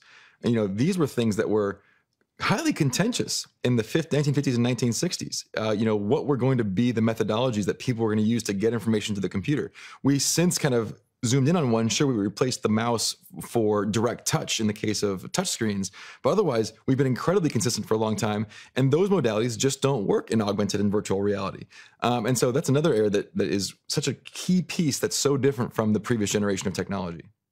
Absolutely. In fact, that may end up being the most fundamental aspect of all, which is when you're walking around the world, you're not going to be popping up menus and pointing at them, right? You're not going to be tapping on surfaces all the time. What you want is you want the right thing to happen when you want it to happen. And that really comes down to a combination of being able to sense the world around you, of understanding your context, of having AI that can make sense of that to help you, and then of having this ultra low friction input that lets you act easily, intuitively, anytime, any place. All those pieces need to come together. So that's one of the big things that we have been working on developing. And we've talked many times publicly about EMG, electromyography, which I think is the future of how we will interact with the virtual world. It's something that lets us monitor the nerve impulses and small muscle movements in our wrists so that we can easily, privately, and with high bandwidth, interact with the digital world. For me, at least, this input story is an AI story. It's not just the sensing that you need on the wrist, ideally, to detect those signals. It's also the artificial intelligence required to decode those, have enough of a general model that the entire population can get started, and then be able to personalize that model. And we're talking about something called coevolution, which was foundational in the very earliest user interfaces being designed at Stanford Research Institute, was this idea of coevolution. But it was so hard to do back then that basically almost all the evolution had to happen on the side of the consumer. The machine couldn't really help. And with today's AI powers, we can actually really help adapt these models to each individual in the same way that we adapt people's news feeds to their personal preferences. Exactly. And you know, a way to think about it is that when you click on an icon on a screen, it feels like, well, it's just a simple action, but there's a huge amount of context that goes into it. What application are you running? What icon is it? It funnels down your awareness into the one place you want to make the choice so you can do it with one single one-bit action, basically. In the real world, that's much harder, right? The real world is way more complex. But what you can imagine is that contextual AI that you were talking about actually does that scoping for you. So again, you can use EMG to simply pick the thing that you want as opposed to having to sort through all the possibilities. So EMG all the way from the bottom up, you know, recognizing the nerve signals, customizing for each person, and then putting it all together to help you meet your goals. And the customizing for each person is a really interesting thing. Imagine that you had a keyboard that actually moved around under your fingers to be for what you meant to type, as opposed to forcing you to hit the keys where they are. That's how you can think of this coevolution of how we're going to be doing input. It will learn you, you will learn it. It will be as efficient as it can possibly be. Yeah, one of the things that we've shared recently was a demo of a keyboard that you do where it's computer vision of my hands, but there's no actual keyboard. And what was interesting about that was when I was trying to pretend there were keys, I typed much slower than when I just typed where I thought the keys should have been for my hands. And because of this type of adaptive artificial intelligence and the way we trained that model, I was able to type at much higher speeds, which is a pretty incredible breakthrough if you think about it, that how much I was having to adapt my hands to a keyboard that was designed for everybody, whose hands might be smaller, bigger, different places than mine relative to my body. So there's a tremendous opportunity for this to be computing that's not only seamless and integrated, but also much more comfortable and much more accessible. So I love that example, and very specifically because the reason that it works so well for you once you stop trying to hit the keys is because what the machine learning is actually doing is it's trying to figure out the intent of what your finger motion is. It's not trying to figure out what key you're hitting. It's saying, if you do this motion, I think that would be hitting the key M, for example. And so it was now bypassing this intermediate step of forcing you into that mold, and it was simply saying, what's your intent? And the more that we have machine learning that can understand our intent, the more intuitive the world gets. Now, some of these things are a little farther away. Certainly EMG is one that we're making a lot of progress on, but it still has a lot of more progress to be made. But some of these pieces are coming up much closer. You know, we're announcing here at Connect, we're rolling out smart glasses that have an AI assistant on them. That alone is, I think, something that will be meaningful for people. Can you talk through how you think about the importance of AI to how these systems interact with us as people? Well, I certainly can. And to go back to sort of the beginning, for a long time, what we've been working towards is making the glasses basically platforms that extend your perception, that extend your memory, even extend your cognition, help you think through things. And in order to do that, the first thing they need to do is to be able to be on when you need them to be on. So we're working on basically sensors that can work in all conditions, that work on low power, that can be basically aware of your context. And then on top of that, the idea was you would have AI with this very low friction input. But a year ago, the answer about, well, what AI would have been, well, it's a research problem. Now, That's right. LLMs have come along and they've answered that question, is that you put an LLM there and you make it multimodal, as you described, so that it can actually understand context. And all of a sudden, you have this interface that can start to act proactively on your behalf, that can start to anticipate your needs, that can scope down your choices, that can just make your life go more easily. Artificial intelligence is deep in many of the things that we do. We talked about computer vision. Computer vision was largely an artificial intelligence problem. We used, tremendous amount of training data and machine learning. One of my favorite applications of this is the progress that we're making on codec avatars. Can you talk to us about why these are so important for us and how they're working today? Sure. So the first thing I'll point out is that codec avatars are very much AI. I mean, they are entirely machine learned, and they are really a remarkable application of machine learning with tons and tons of data. So codec avatars consist of two parts. One is the encoder, which takes the data from the sensors and encodes your current state. And one's the decoder, which is on the receiving end, re-expands that into your avatar. And codec avatars are remarkably true to life. I will say that I was shocked the first time I saw a really fully functional codec avatar, that it's not just like a better avatar, it has leaped to the point where you feel like you are legitimately with that person. And when I think about what is most key about the metaverse, the most interesting thing in the world is other people. It's always other people. And what is meta about? It's about connecting people. So the way we can do that is with codec avatars, you can have that genuine feeling that you're with another person. So, for example, everybody has that first experience in VR where it's like, oh, I feel like I'm in this place. Not like I'm looking at someplace, I feel like I am here. And we haven't gotten to that point yet with avatars, where after you're done, in your mind, it's like, oh, I was just with that person. But codec avatars fully have the potential to take us there. And so I think this may be one of the most important aspects of the metaverse really blossoming into its full potential, which is simply the ability to put people in the same space with other people in a way that feels fully real, fully meaningful. Yeah, one thing I've learned a lot about our research work over the last decade is a lot of times we're making incredible progress year over year, especially when we have such a clear vision of what we're trying to build, for example, in codec avatars. And sometimes that progress goes into, in the case of codec avatars, fidelity, into our ability to reproduce it. Sometimes it goes into the capture, our ability to build effective models from photons that captured in a sensor. And sometimes it goes into performance. One of the really exciting things that we've done over the last year is start to get codec avatars into a place where not only do they look fantastic and can they be captured effectively by somebody at home, but also that they can also be used on conventional, widely available hardware.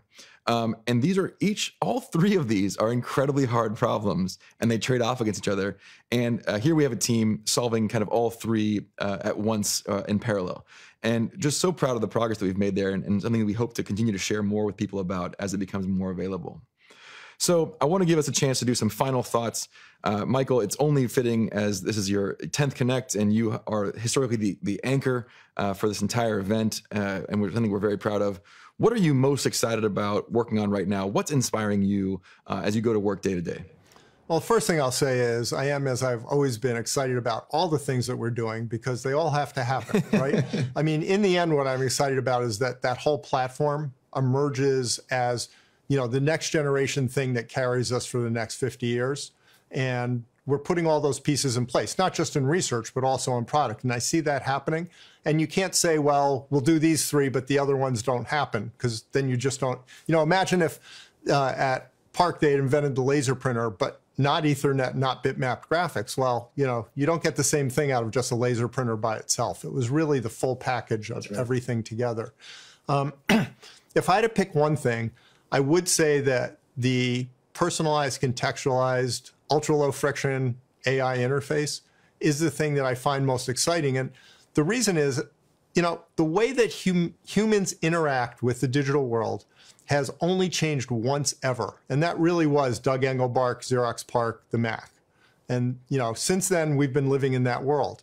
And as we move into this world of mixing real and virtual freely, we need a new way of interacting. And so I feel that that has to be this contextualized AI approach. And, you know, getting that to happen is the thing that I find most exciting. I mean, it is a once in a lifetime, you know, opportunity to really change the way that everybody lives. I share your enthusiasm about all this work, and I'm so glad to continue to be doing it with you all these years later. Thank you, Michael. Thanks.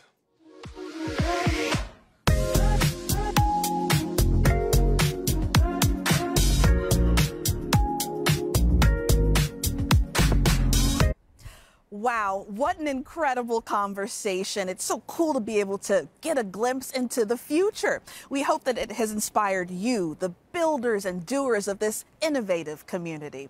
Coming up next, this is something that you definitely don't want to miss. More on what Mark and the team have been making announcements about in our Developers State of the Union. Again, it's coming up next. You won't want to miss it.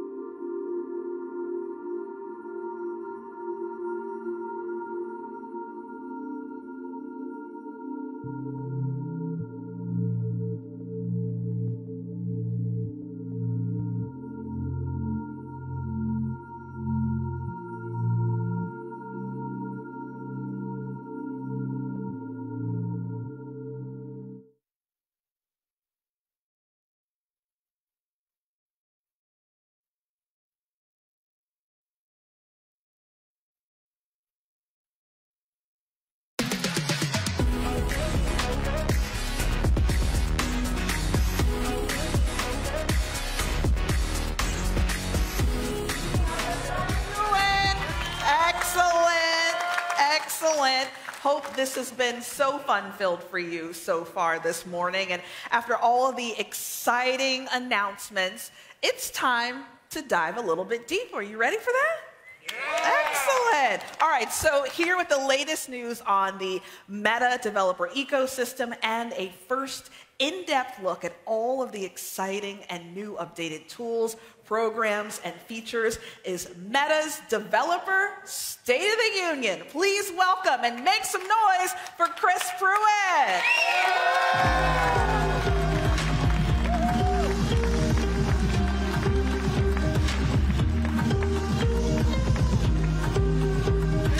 All right. Hey, everybody. Hello. Welcome to the Connect Developer State of the Union. Wow, it is awesome to be back in person with you all. We got a lot to talk about today, and I want to say hello also to all the folks that are dialing in from the live stream. Now, this is a session for developers. It's for developers who are building for Meta Quest, Meta Spark, and AI. In the next 45 minutes, first I'm going to talk about the Quest ecosystem. Then Prabhu Parthasarathi is going to come on and talk about some of our developer tools and products that we've built. Chaya Nayak will join us to speak about AI. And then Kimberly Unger is going to come and show some of the coolest stuff we've seen lately. Let's start with the Quest ecosystem. I feel like we sort of say this every year, but the Quest just keeps getting bigger and bigger. In the Quest store now, over $2 billion has been spent on apps, games, and experiences. And that money is going to developers of all different shapes and sizes to allow them to grow their business. 1 in 12 titles on our platform has made $10 million or more in gross revenue. And we've shipped over 50 titles already. This year, we have a whole lot more coming in the holiday season. And I'm not just talking about success with video games, right? Fitness and wellness developers are finding huge success because it turns out that millions of people are using VR today to help improve their well-being. Growth on App Lab has also been incredible. Some of our largest and most accomplished studios are soft launching in App Lab to get feedback about their applications or make modifications before a full store launch. Roblox, for example, soft launched in App Lab, as has Glassbreakers from Polyarc and X8 from Thirdverse, just to name a few recent examples. All of this is about to get a lot bigger with the launch of MetaQuest 3. Now, you've heard all the details already this morning. Quest 3 is designed to run VR apps and games better than ever. It's got all this cool MR tech strapped onto it. It's got these low-profile lenses. That's awesome. It's a smaller, slimmer form factor. But what does that mean for you? What does it mean for the developer community? Well, first of all, MetaQuest 3 packs a punch. It's twice the GPU power and about 30% more CPU power than Quest 2. Developers who've been working on MetaQuest 3 tell me that this power allows them to significantly increase the complexity of their scenes. They're able to use effects, like post-processing effects, like blur and blooms that were previously prohibitively expensive. They can crank their texture resolutions way up. And in addition to just sort of raw power, we've been working on ways to make it easier for developers to deliver beautiful, real-time 3D software on Quest 3. This year, we announced a feature called Dynamic Resolution, which makes it easy to for developers to maintain high VR frame rates by automatically adjusting the resolution of the display based on GPU load. So if the GPU is saturated, we scale the display down a little bit so you maintain frame rate. But if the GPU is idle, we can scale it up and deliver the crispest image. Like application Space Warp, this technology is designed to make it easier for you to hit VR frame rates and deliver beautiful 3D scenes without spending all of your time in performance optimization or having to make visual quality compromises. Now, the Quest 3 display has a wider field of view and has a higher pixel density, so everything on this device looks fantastic. And like MetaQuest Pro, it's using these low-profile pancake lenses. Now, upcoming titles like Asgard's Wrath 2, Ghostbusters, and Behemoth are absolutely going to shine on this device. And existing sort of graphics showcases like Red Matter 2, they look phenomenal. Now, we've had a lot of talk today about mixed reality, and MetaQuest 3 is a world-class mixed reality device. The pass-through videos, 10x higher resolution, and it's really just a completely different experience in full color. We've also invested a lot in new APIs for scene understanding, occlusion, reliable spatial anchors. And this technology, let's be really clear, this technology is maturing quickly. And like the early days of VR, the sort of early days of MR are going to be about you all, the developer community, defining the grammar for MR and showing us what it can really do. But we're really excited already because even the early stuff we've seen, the early stuff coming out of the developer community has been super compelling. Titles like Laser Dance, Piano Vision, Aspire 2, just make us super excited for the future. And it's not just mixed reality, right? It's a whole collection of technologies that we've been working on for years that are sort of coming together in this device. Hand tracking, for example, it's a natural fit for MR. And on Quest 3, we've got high-resolution trackers and a depth projector, and hand tracking is better than ever. Now, of course, as you know, developing a great title is the first 90% of the work, and then there's the second 90% of the work where you actually have to promote it and market it and make it into a viable business.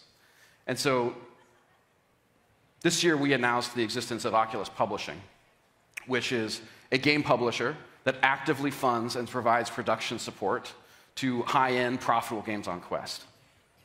Actually, many of the top titles that are on our platform today were built with the support of Oculus Publishing, and it's a program that we plan to expand.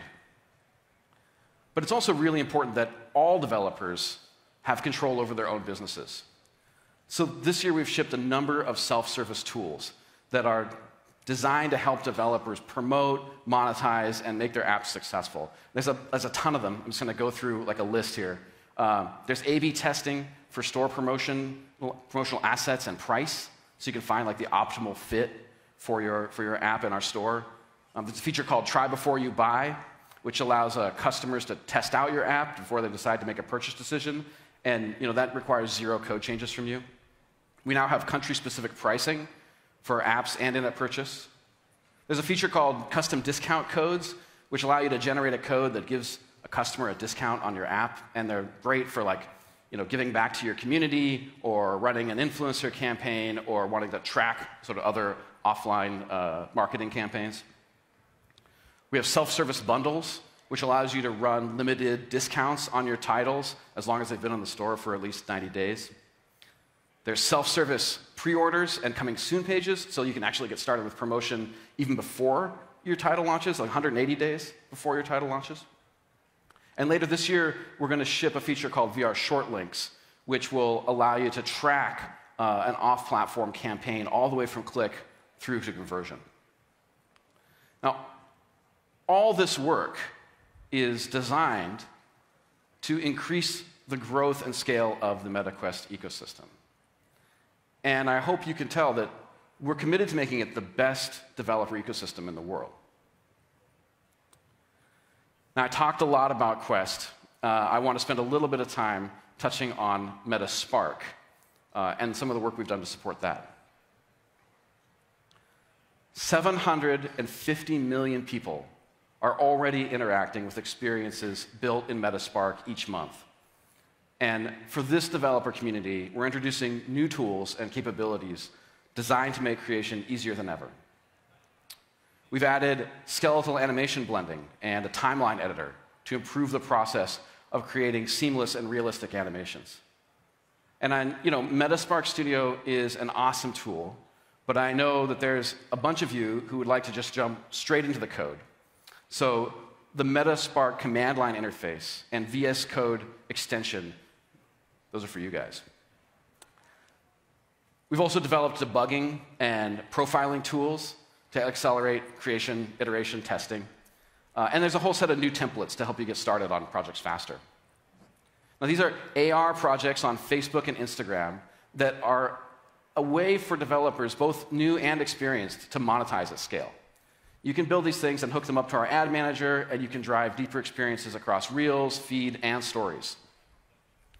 We got a lot more to talk about related to MetaSpark, so if you're interested, please make sure you come to our breakout sessions or watch them later on demand to learn more.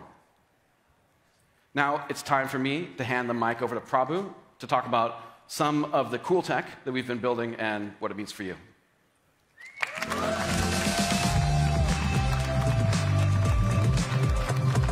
Hello, everyone. Wow, what a day. So many announcements. I'm super excited. So Chris just spoke about the tremendous progress we have been making with the Quest ecosystem and our excitement for the possibilities with MetaQuest 3's incredible mixed reality capabilities. I'm going to break all of this a bit more about all the amazing tech we are building to make the MetaQuest ecosystem not just the best VR ecosystem for developers, but for everybody and for years to come. As the product manager for Presence Platform, my job is to bring innovative tech so you can unleash all your creativity. Our mission is to empower developers to build experiences that allow people to connect in ways that are fun, exciting, engaging, authentic, and meaningful. We are seeing some great traction with many developers already using features from Presence Platform across mixed reality, natural inputs, realistic presence, and more in all their apps. With MetaQuest 3, we expect to see this grow even more rapidly. I know you're all here to learn more about all the new developer stuff we are launching. So let's get going with the big story of the day, mixed reality. Great mixed reality experiences powered by Presence Platform's AI technology allow you to seamlessly blend the virtual and the physical world in a more immersive, natural, and intuitive way. And this is exactly what we've accomplished with Meta Quest 3. Our adaptive mixed reality engine intelligently understands and interacts with objects in your physical space. And today, I'm excited to share some updates that will allow you to push the limits of all that you can create with this. The first thing you'll notice on the Meta Quest 3 is the brand new space setup feature. This makes it magical to get started in MR with automated room layout detection. Honestly, you just have to experience it to believe how fast and intuitive this feels. The full color pass-through is significantly improved with higher resolution, better depth perception, and tons of stylization options. The new Mesh API provides geometric representation of a user space to make your app feel so much more realistic with fast collision and navigation. And coming soon, the Depth API will allow for occlusion of virtual objects with real-world objects and people.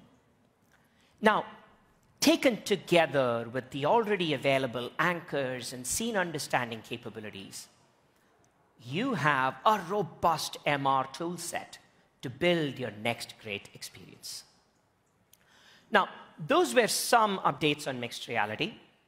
Now, let's talk about inputs. We are enabling more natural and intuitive interactions on apps through a number of new features and updates. First, the big news here is that thanks to the AI powering our hand tracking technology, we've made up to 75% improvement in the perceived latency in our fast hand movement experiences. Now, what does that mean?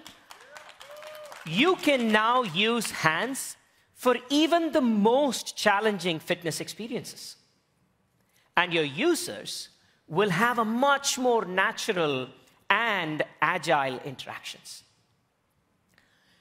And just as a reminder, Interaction SDK is our library of very useful components that help you build delightful interactions in all your experiences. Since Connect last year, we've been chipping away at making Interaction SDK better with new and improved primitives, including improved surface detection, touch, locomotion, and support for body pose gesture detection.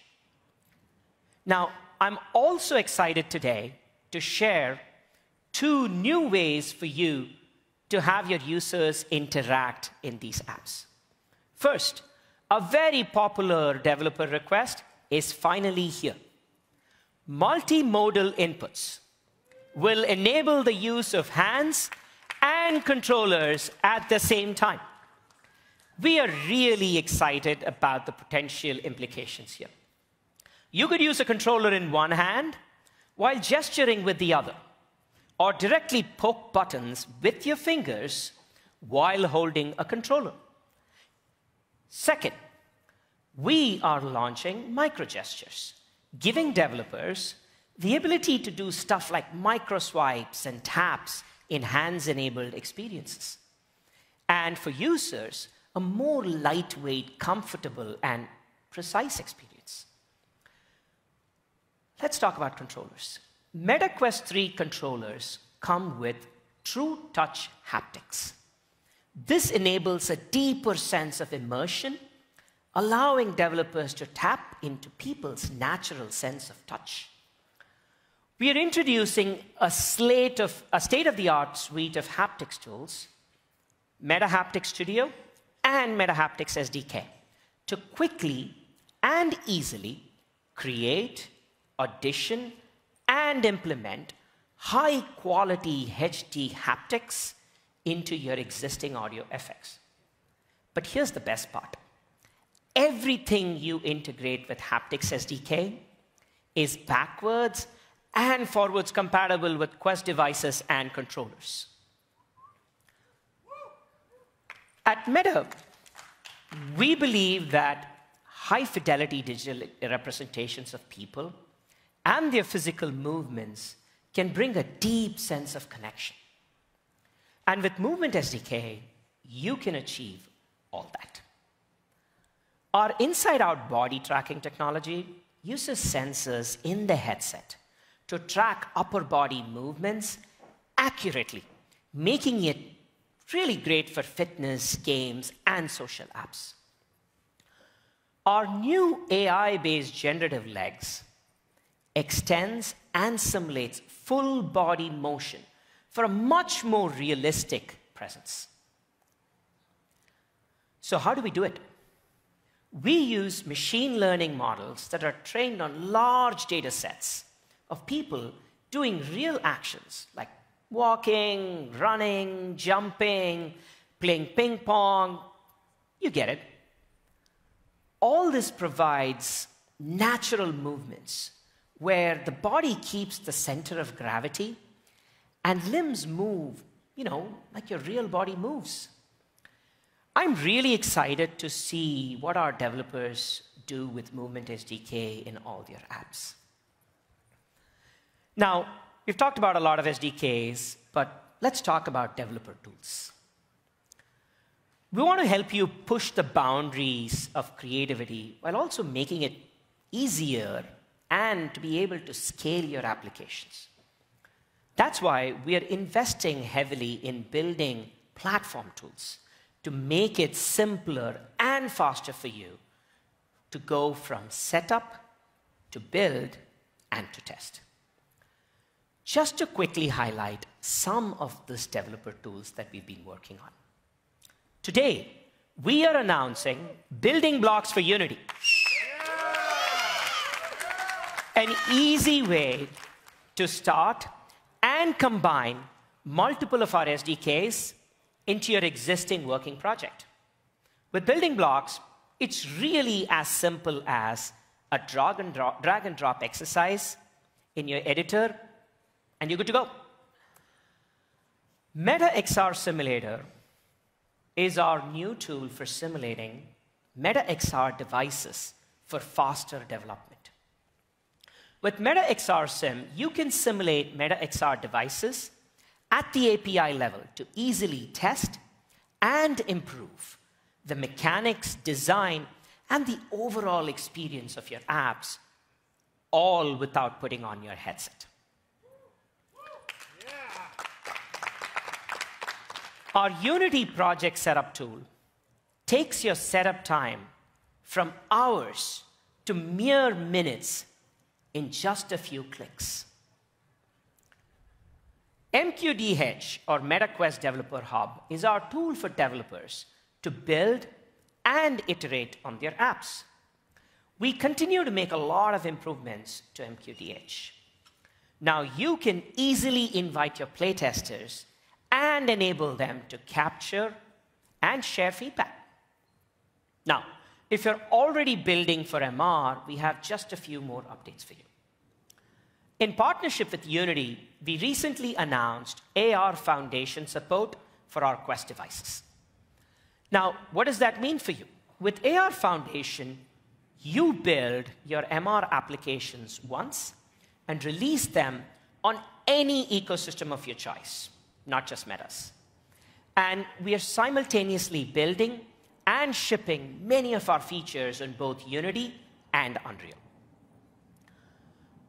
Your ecosystem, your engine, your choice.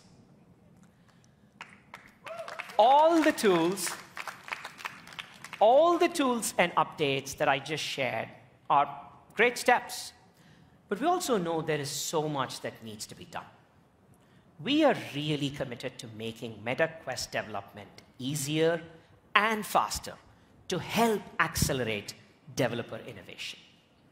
Now, we have curated 2 days of a ton of developer-focused breakout sessions and workshops on a variety of relevant topics. I encourage you all to attend these workshops and developer sessions, and when you do, please talk to us. Your feedback is what will help us continue to innovate and ultimately make you all successful on the platform. Now, a little while back, I talked about how we are weaving AI to make significant improvements to mixed reality, hand tracking, movement, and more. But that's not all that Meta is doing on AI. So to talk more about how Meta is thinking about Gen AI for developers, please welcome Chaya.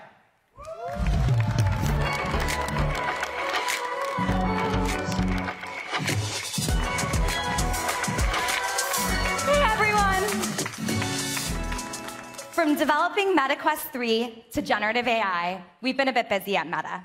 Why? Because we're laser focused on building world-class tools and technologies built with developers in mind. Because we know that when our developers have accessible, easy-to-use tools for creation, the sky is the limit. We're weaving generative AI into nearly everything we do. And our vision, as you heard from Mark, Ahmed, and Angela, is to create a platform that anyone can build on, powered by learnings from our deep research and open models, broadly accessible to everyone, and integrated into our apps and services. At Meta, we believe in an open approach, and that it's the right one for development of today's AI, especially those in the generative space where the technology is rapidly advancing. By making AI models openly available, they can benefit everyone. Opening access isn't new at Meta. We have a long history of sharing open projects like PyTorch, React Native, GraphQL, Segment Anything, FairSec, and more to empower the community. We are especially excited about how this open approach can support developers like you. In July, we had the opportunity to share Llama 2 with the world, unlocking pre-trained and fine-tuned models of varying sizes. And we did this with the support of a broad and diverse set of companies and people across tech, academia, and policy who believe in our open approach to today's AI. One of the biggest criticisms of generative AI is that the technology will only be owned by the largest corporations given the really high cost to build it. And that's why we're democratizing the process, enabling all developers like you, from individual developers to large companies, to access these models and really get access to the best models available. We've been thrilled to hear the varying ways teams around the world are already applying the tech to their own work. One, you can come back tomorrow and you can learn firsthand from Geo and Shopify on how they're bringing Llama to enterprises. Researchers at UC Berkeley, my alma mater, go Bears, built a research chatbot called Koala, which is fine-tuned on Llama 13b to study the performance of lower parameter models against closed-source competitors. And what they found was that the research actually suggests that models that are small enough to run locally on your own machines can be just as performant as larger models with careful fine-tuning. We're already seeing developers develop these tools. In fact, there's an entire subreddit with over 50,000 members dedicated to deploying Llama locally. Some of our developers are building role-playing games. I'm really excited to try those out personally. These are great examples of the excitement building in the community around these open source tools. And in August, we're adding to the Llama family with the introduction of Code Llama. Since releasing Code Llama just 1 month ago on GitHub, we saw over 9,000 stars of people favoriting it. Over on Hugging Face, there's been over 100,000 downloads, and we've seen the community growing and improving our model with their own fine-tuned versions. In fact, we heard from Snowflake that fine-tuning improves the performance of Meta's Code Llama on SQL code generation. It's pretty cool. Now I want to share a little insight into what we envision for these models, especially for AR/VR developers like you. I want to share some bold ideas with images created with the EMU model that you just heard about from Mark. With Llama 2, we want businesses and developers to be able to fine-tune the pre-trained Llama 2 model for diverse cases. For instance, a digital artist could fine-tune Llama 2 to be a personalized AI that would enhance a VR art exhibit, giving every attendee a unique tour. The beauty of Llama 2 is that it's flexible and can easily run on your local infrastructure, making your imagination the limit of its utility. And imagine if you wanted to develop your own customer support agent, and you wanted that agent to represent you and your brand and its values. You could leverage Llama 2 Chat with a system prompt that teaches the model about your brand and its values, and you can quickly create a unique experience for your customers. For Llama 2 Chat, we really focused on safety alongside flexibility so that it could be used for a wide variety of chat use cases and specialized through these system prompts. And I mentioned that we really envisioned businesses fine-tuning Llama 2 for these types of specific use cases. And that's exactly what we did for Code Llama. By leveraging both Code Llama and Llama 2 together, you could actually build a virtual storefront with Code Llama and Llama 2 Chat, and Llama 2 Chat could actually staff that storefront for you. It's pretty awesome. Across all of our investments in the Llama family, our goal was to create models that are flexible. They can adapt to your infrastructure, security, and your privacy needs, and they also have significant investments in safety. We really hope that these models will save you time and money and allow you to focus on making your most creative ideas become a reality and really building those ideas for your customers. Another way that developers are being supported by Llama 2 is our investments in safety and responsibility. And this is really important for me because this is my role here at Meta. I focus on safety and responsibility. And our goal with these investments is to really ensure that you can build both safe and helpful experiences. Building responsibly is a major priority at Meta, and we believe that an open approach promotes transparency and access. We know that while AI has brought huge advances to society, it also may come with risks. And we invested significant engineering effort into fine-tuning the model with learnings from more than 1,000 hours of red teaming and annotation efforts. And we really worked to ensure that we balance safety of the model with model performance. One of the exciting parts of open sourcing our models is actually that developers like you can contribute to their safety and can contribute to the use of these models in responsible ways. For instance, developers can continue to fine-tune and report unsafe behavior of these models, and as a community, we can actually leverage that feedback and make them safer. We're really looking forward to seeing how developers continue to build out the safety and integrity of these tools and really help to spur innovation and make these future releases under the Llama brand better. Okay, let's recap. We believe that large language models and creator tools can impact people's lives. And that's why we are putting these tools directly into your hands so that you can innovate, you can build responsibly, and contribute to the community of developers just like you. We hope that these tools will augment your ability to build rather than replace it. And later today and tomorrow, we're actually going to be sharing more content with you so that you can learn more about the Llama ecosystem. So be sure to check those out. We're so excited to support you in building the future. And we really are excited about the future of the metaverse and beyond. But for now, to share some of the incredible work this community has already been doing, please welcome Kimberly.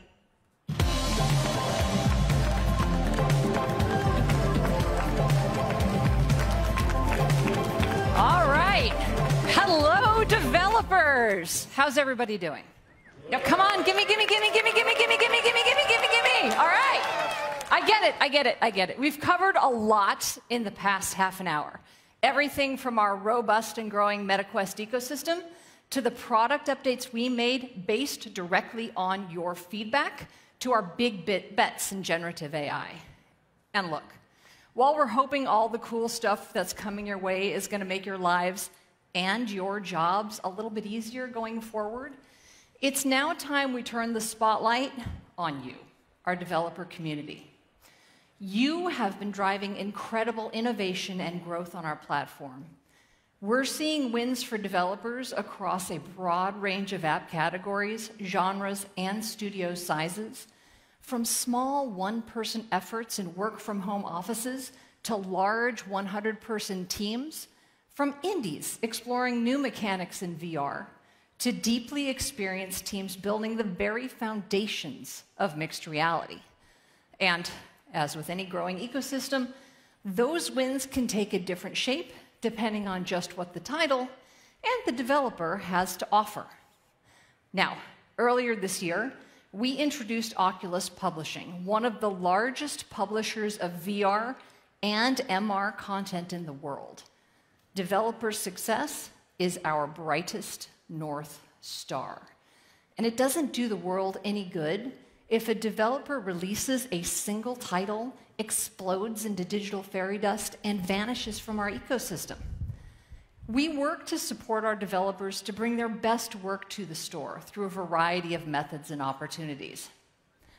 Now, over the past 3 years, this line of thinking has translated into repeat successes for many developers on our platform. As an example, Shell Games continues to be one of our top developers with experience in creating both entertainment and educational titles. They're responsible for not only bringing hits like Among Us into VR, but stepping up to deliver top-quality education titles like Kurzgesagt as part of their core commitment to make education in VR as engaging as it is retentive.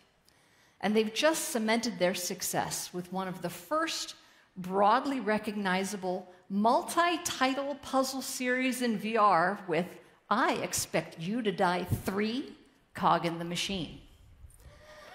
Now our next repeat success story, Polyarch, is taking the rich and complex world and characters that they developed for the Moss franchise, and they're taking it in a whole new direction, landing one of the first 1v1 MOBA-styled multiplayer VR titles with Glassbreakers, Champions of Moss. And CodeSync took their early VR success to a whole new level, going from a best-in-class third-party developer to a publisher under the name Thunderful. Alongside developing their own content, like their freshly launched VR darling Islanders, they've begun supporting and investing in star teams like Clockstone, developers of Lego Bricktales, to bring an even broader range of experiences to the platform. Now, on top of that, they're opening up their MR support to bring out a larger catalog of business.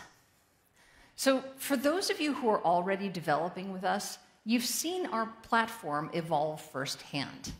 You've witnessed the addition of new hardware, new APIs that drive an enhanced sense of presence, software updates that give you better battery life, the launch of App Lab, and all new experiments in monetization. Since the launch of the original MetaQuest, Oculus Publishing, Oculus Studios, and Horizon Worlds have been helping developers and creators drive growth and push the boundaries of what our VR technology can deliver.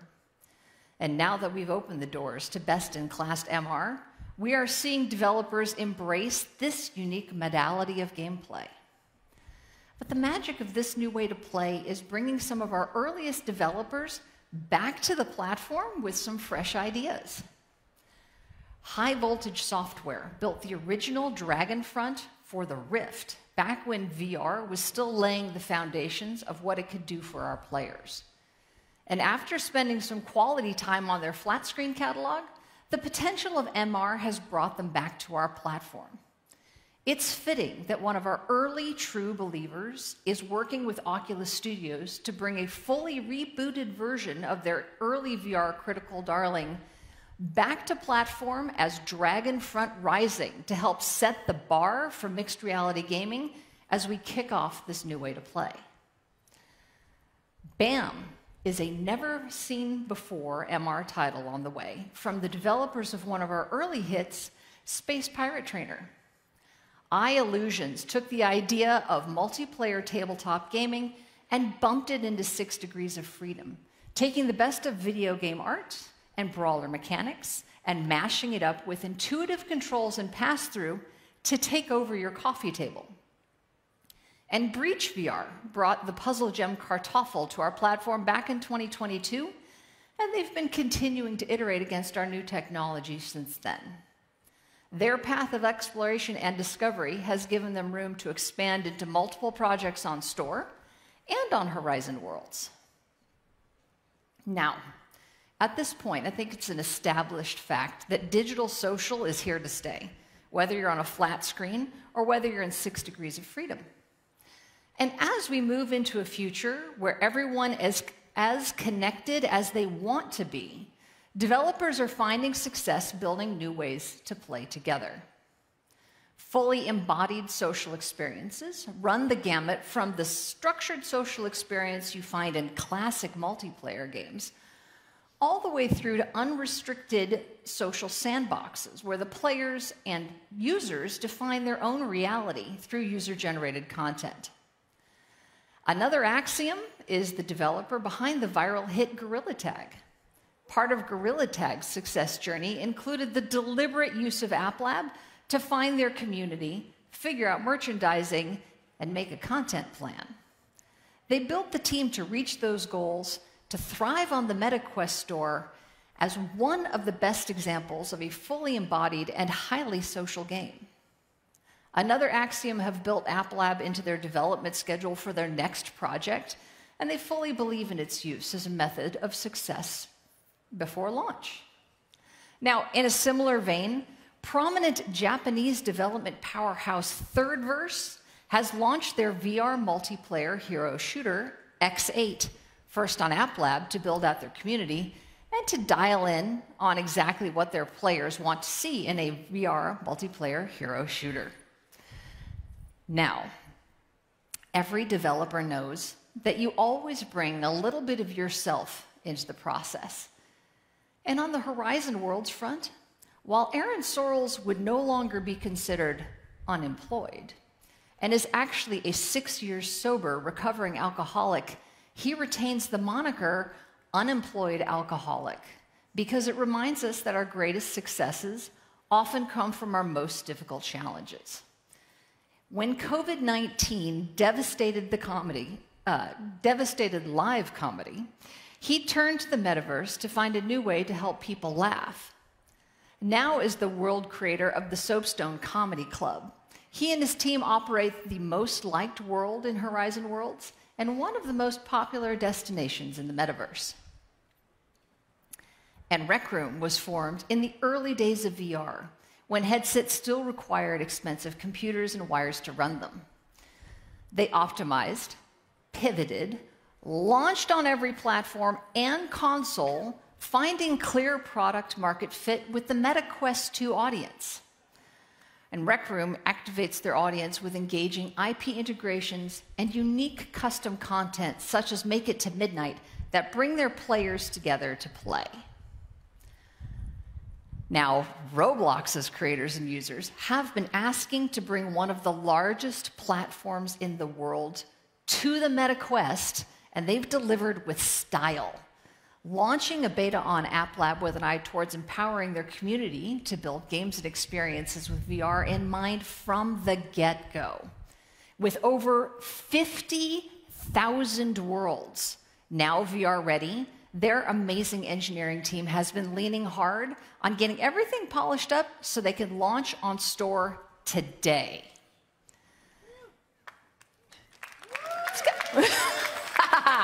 So, with the launch of the MetaQuest 3, this amazing development community finally has the tools to build a best-in-class MR experience, and the games we are seeing come to light are giving new depth to some classic modes of play.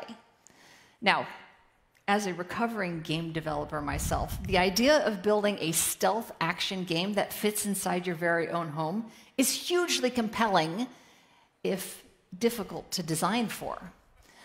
Digital Load, the team responsible for Espire 2, has reimagined a series of missions that are designed to take advantage of everyone's unique living spaces And it gives a little bit of a different experience to every single player.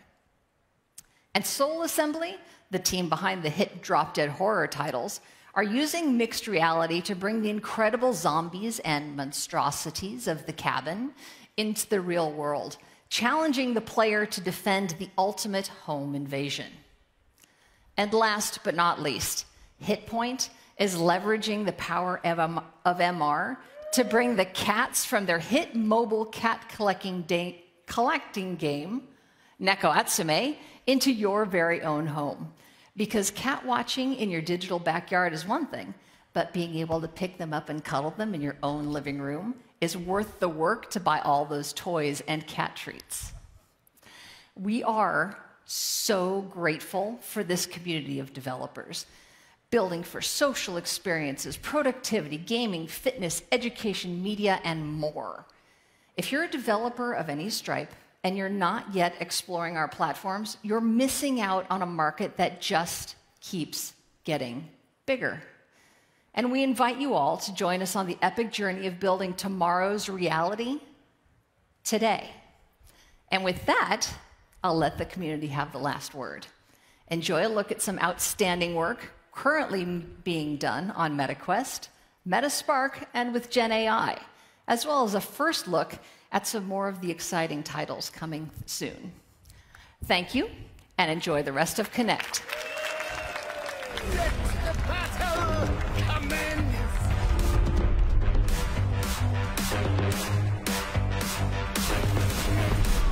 Where'd it go? Right on the shot. Whoa, blast him! Where we encourage you to really start pushing forward. See, feel in the shoulders, feel in the back.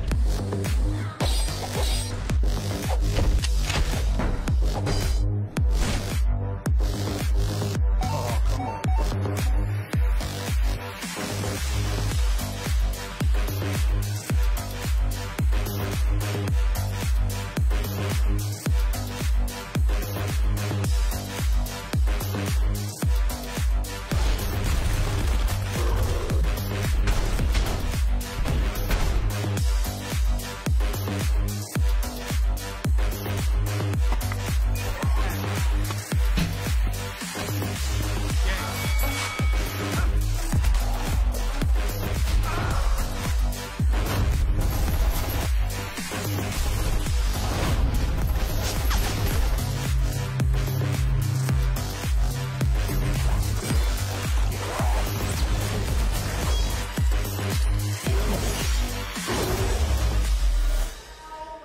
Wow, what a great morning we have had, everybody. Yes? Excellent. There is plenty more to come this afternoon for those of you on campus with us. Okay, so again, remember, hair and makeup takes a lot of time. We're running a little behind.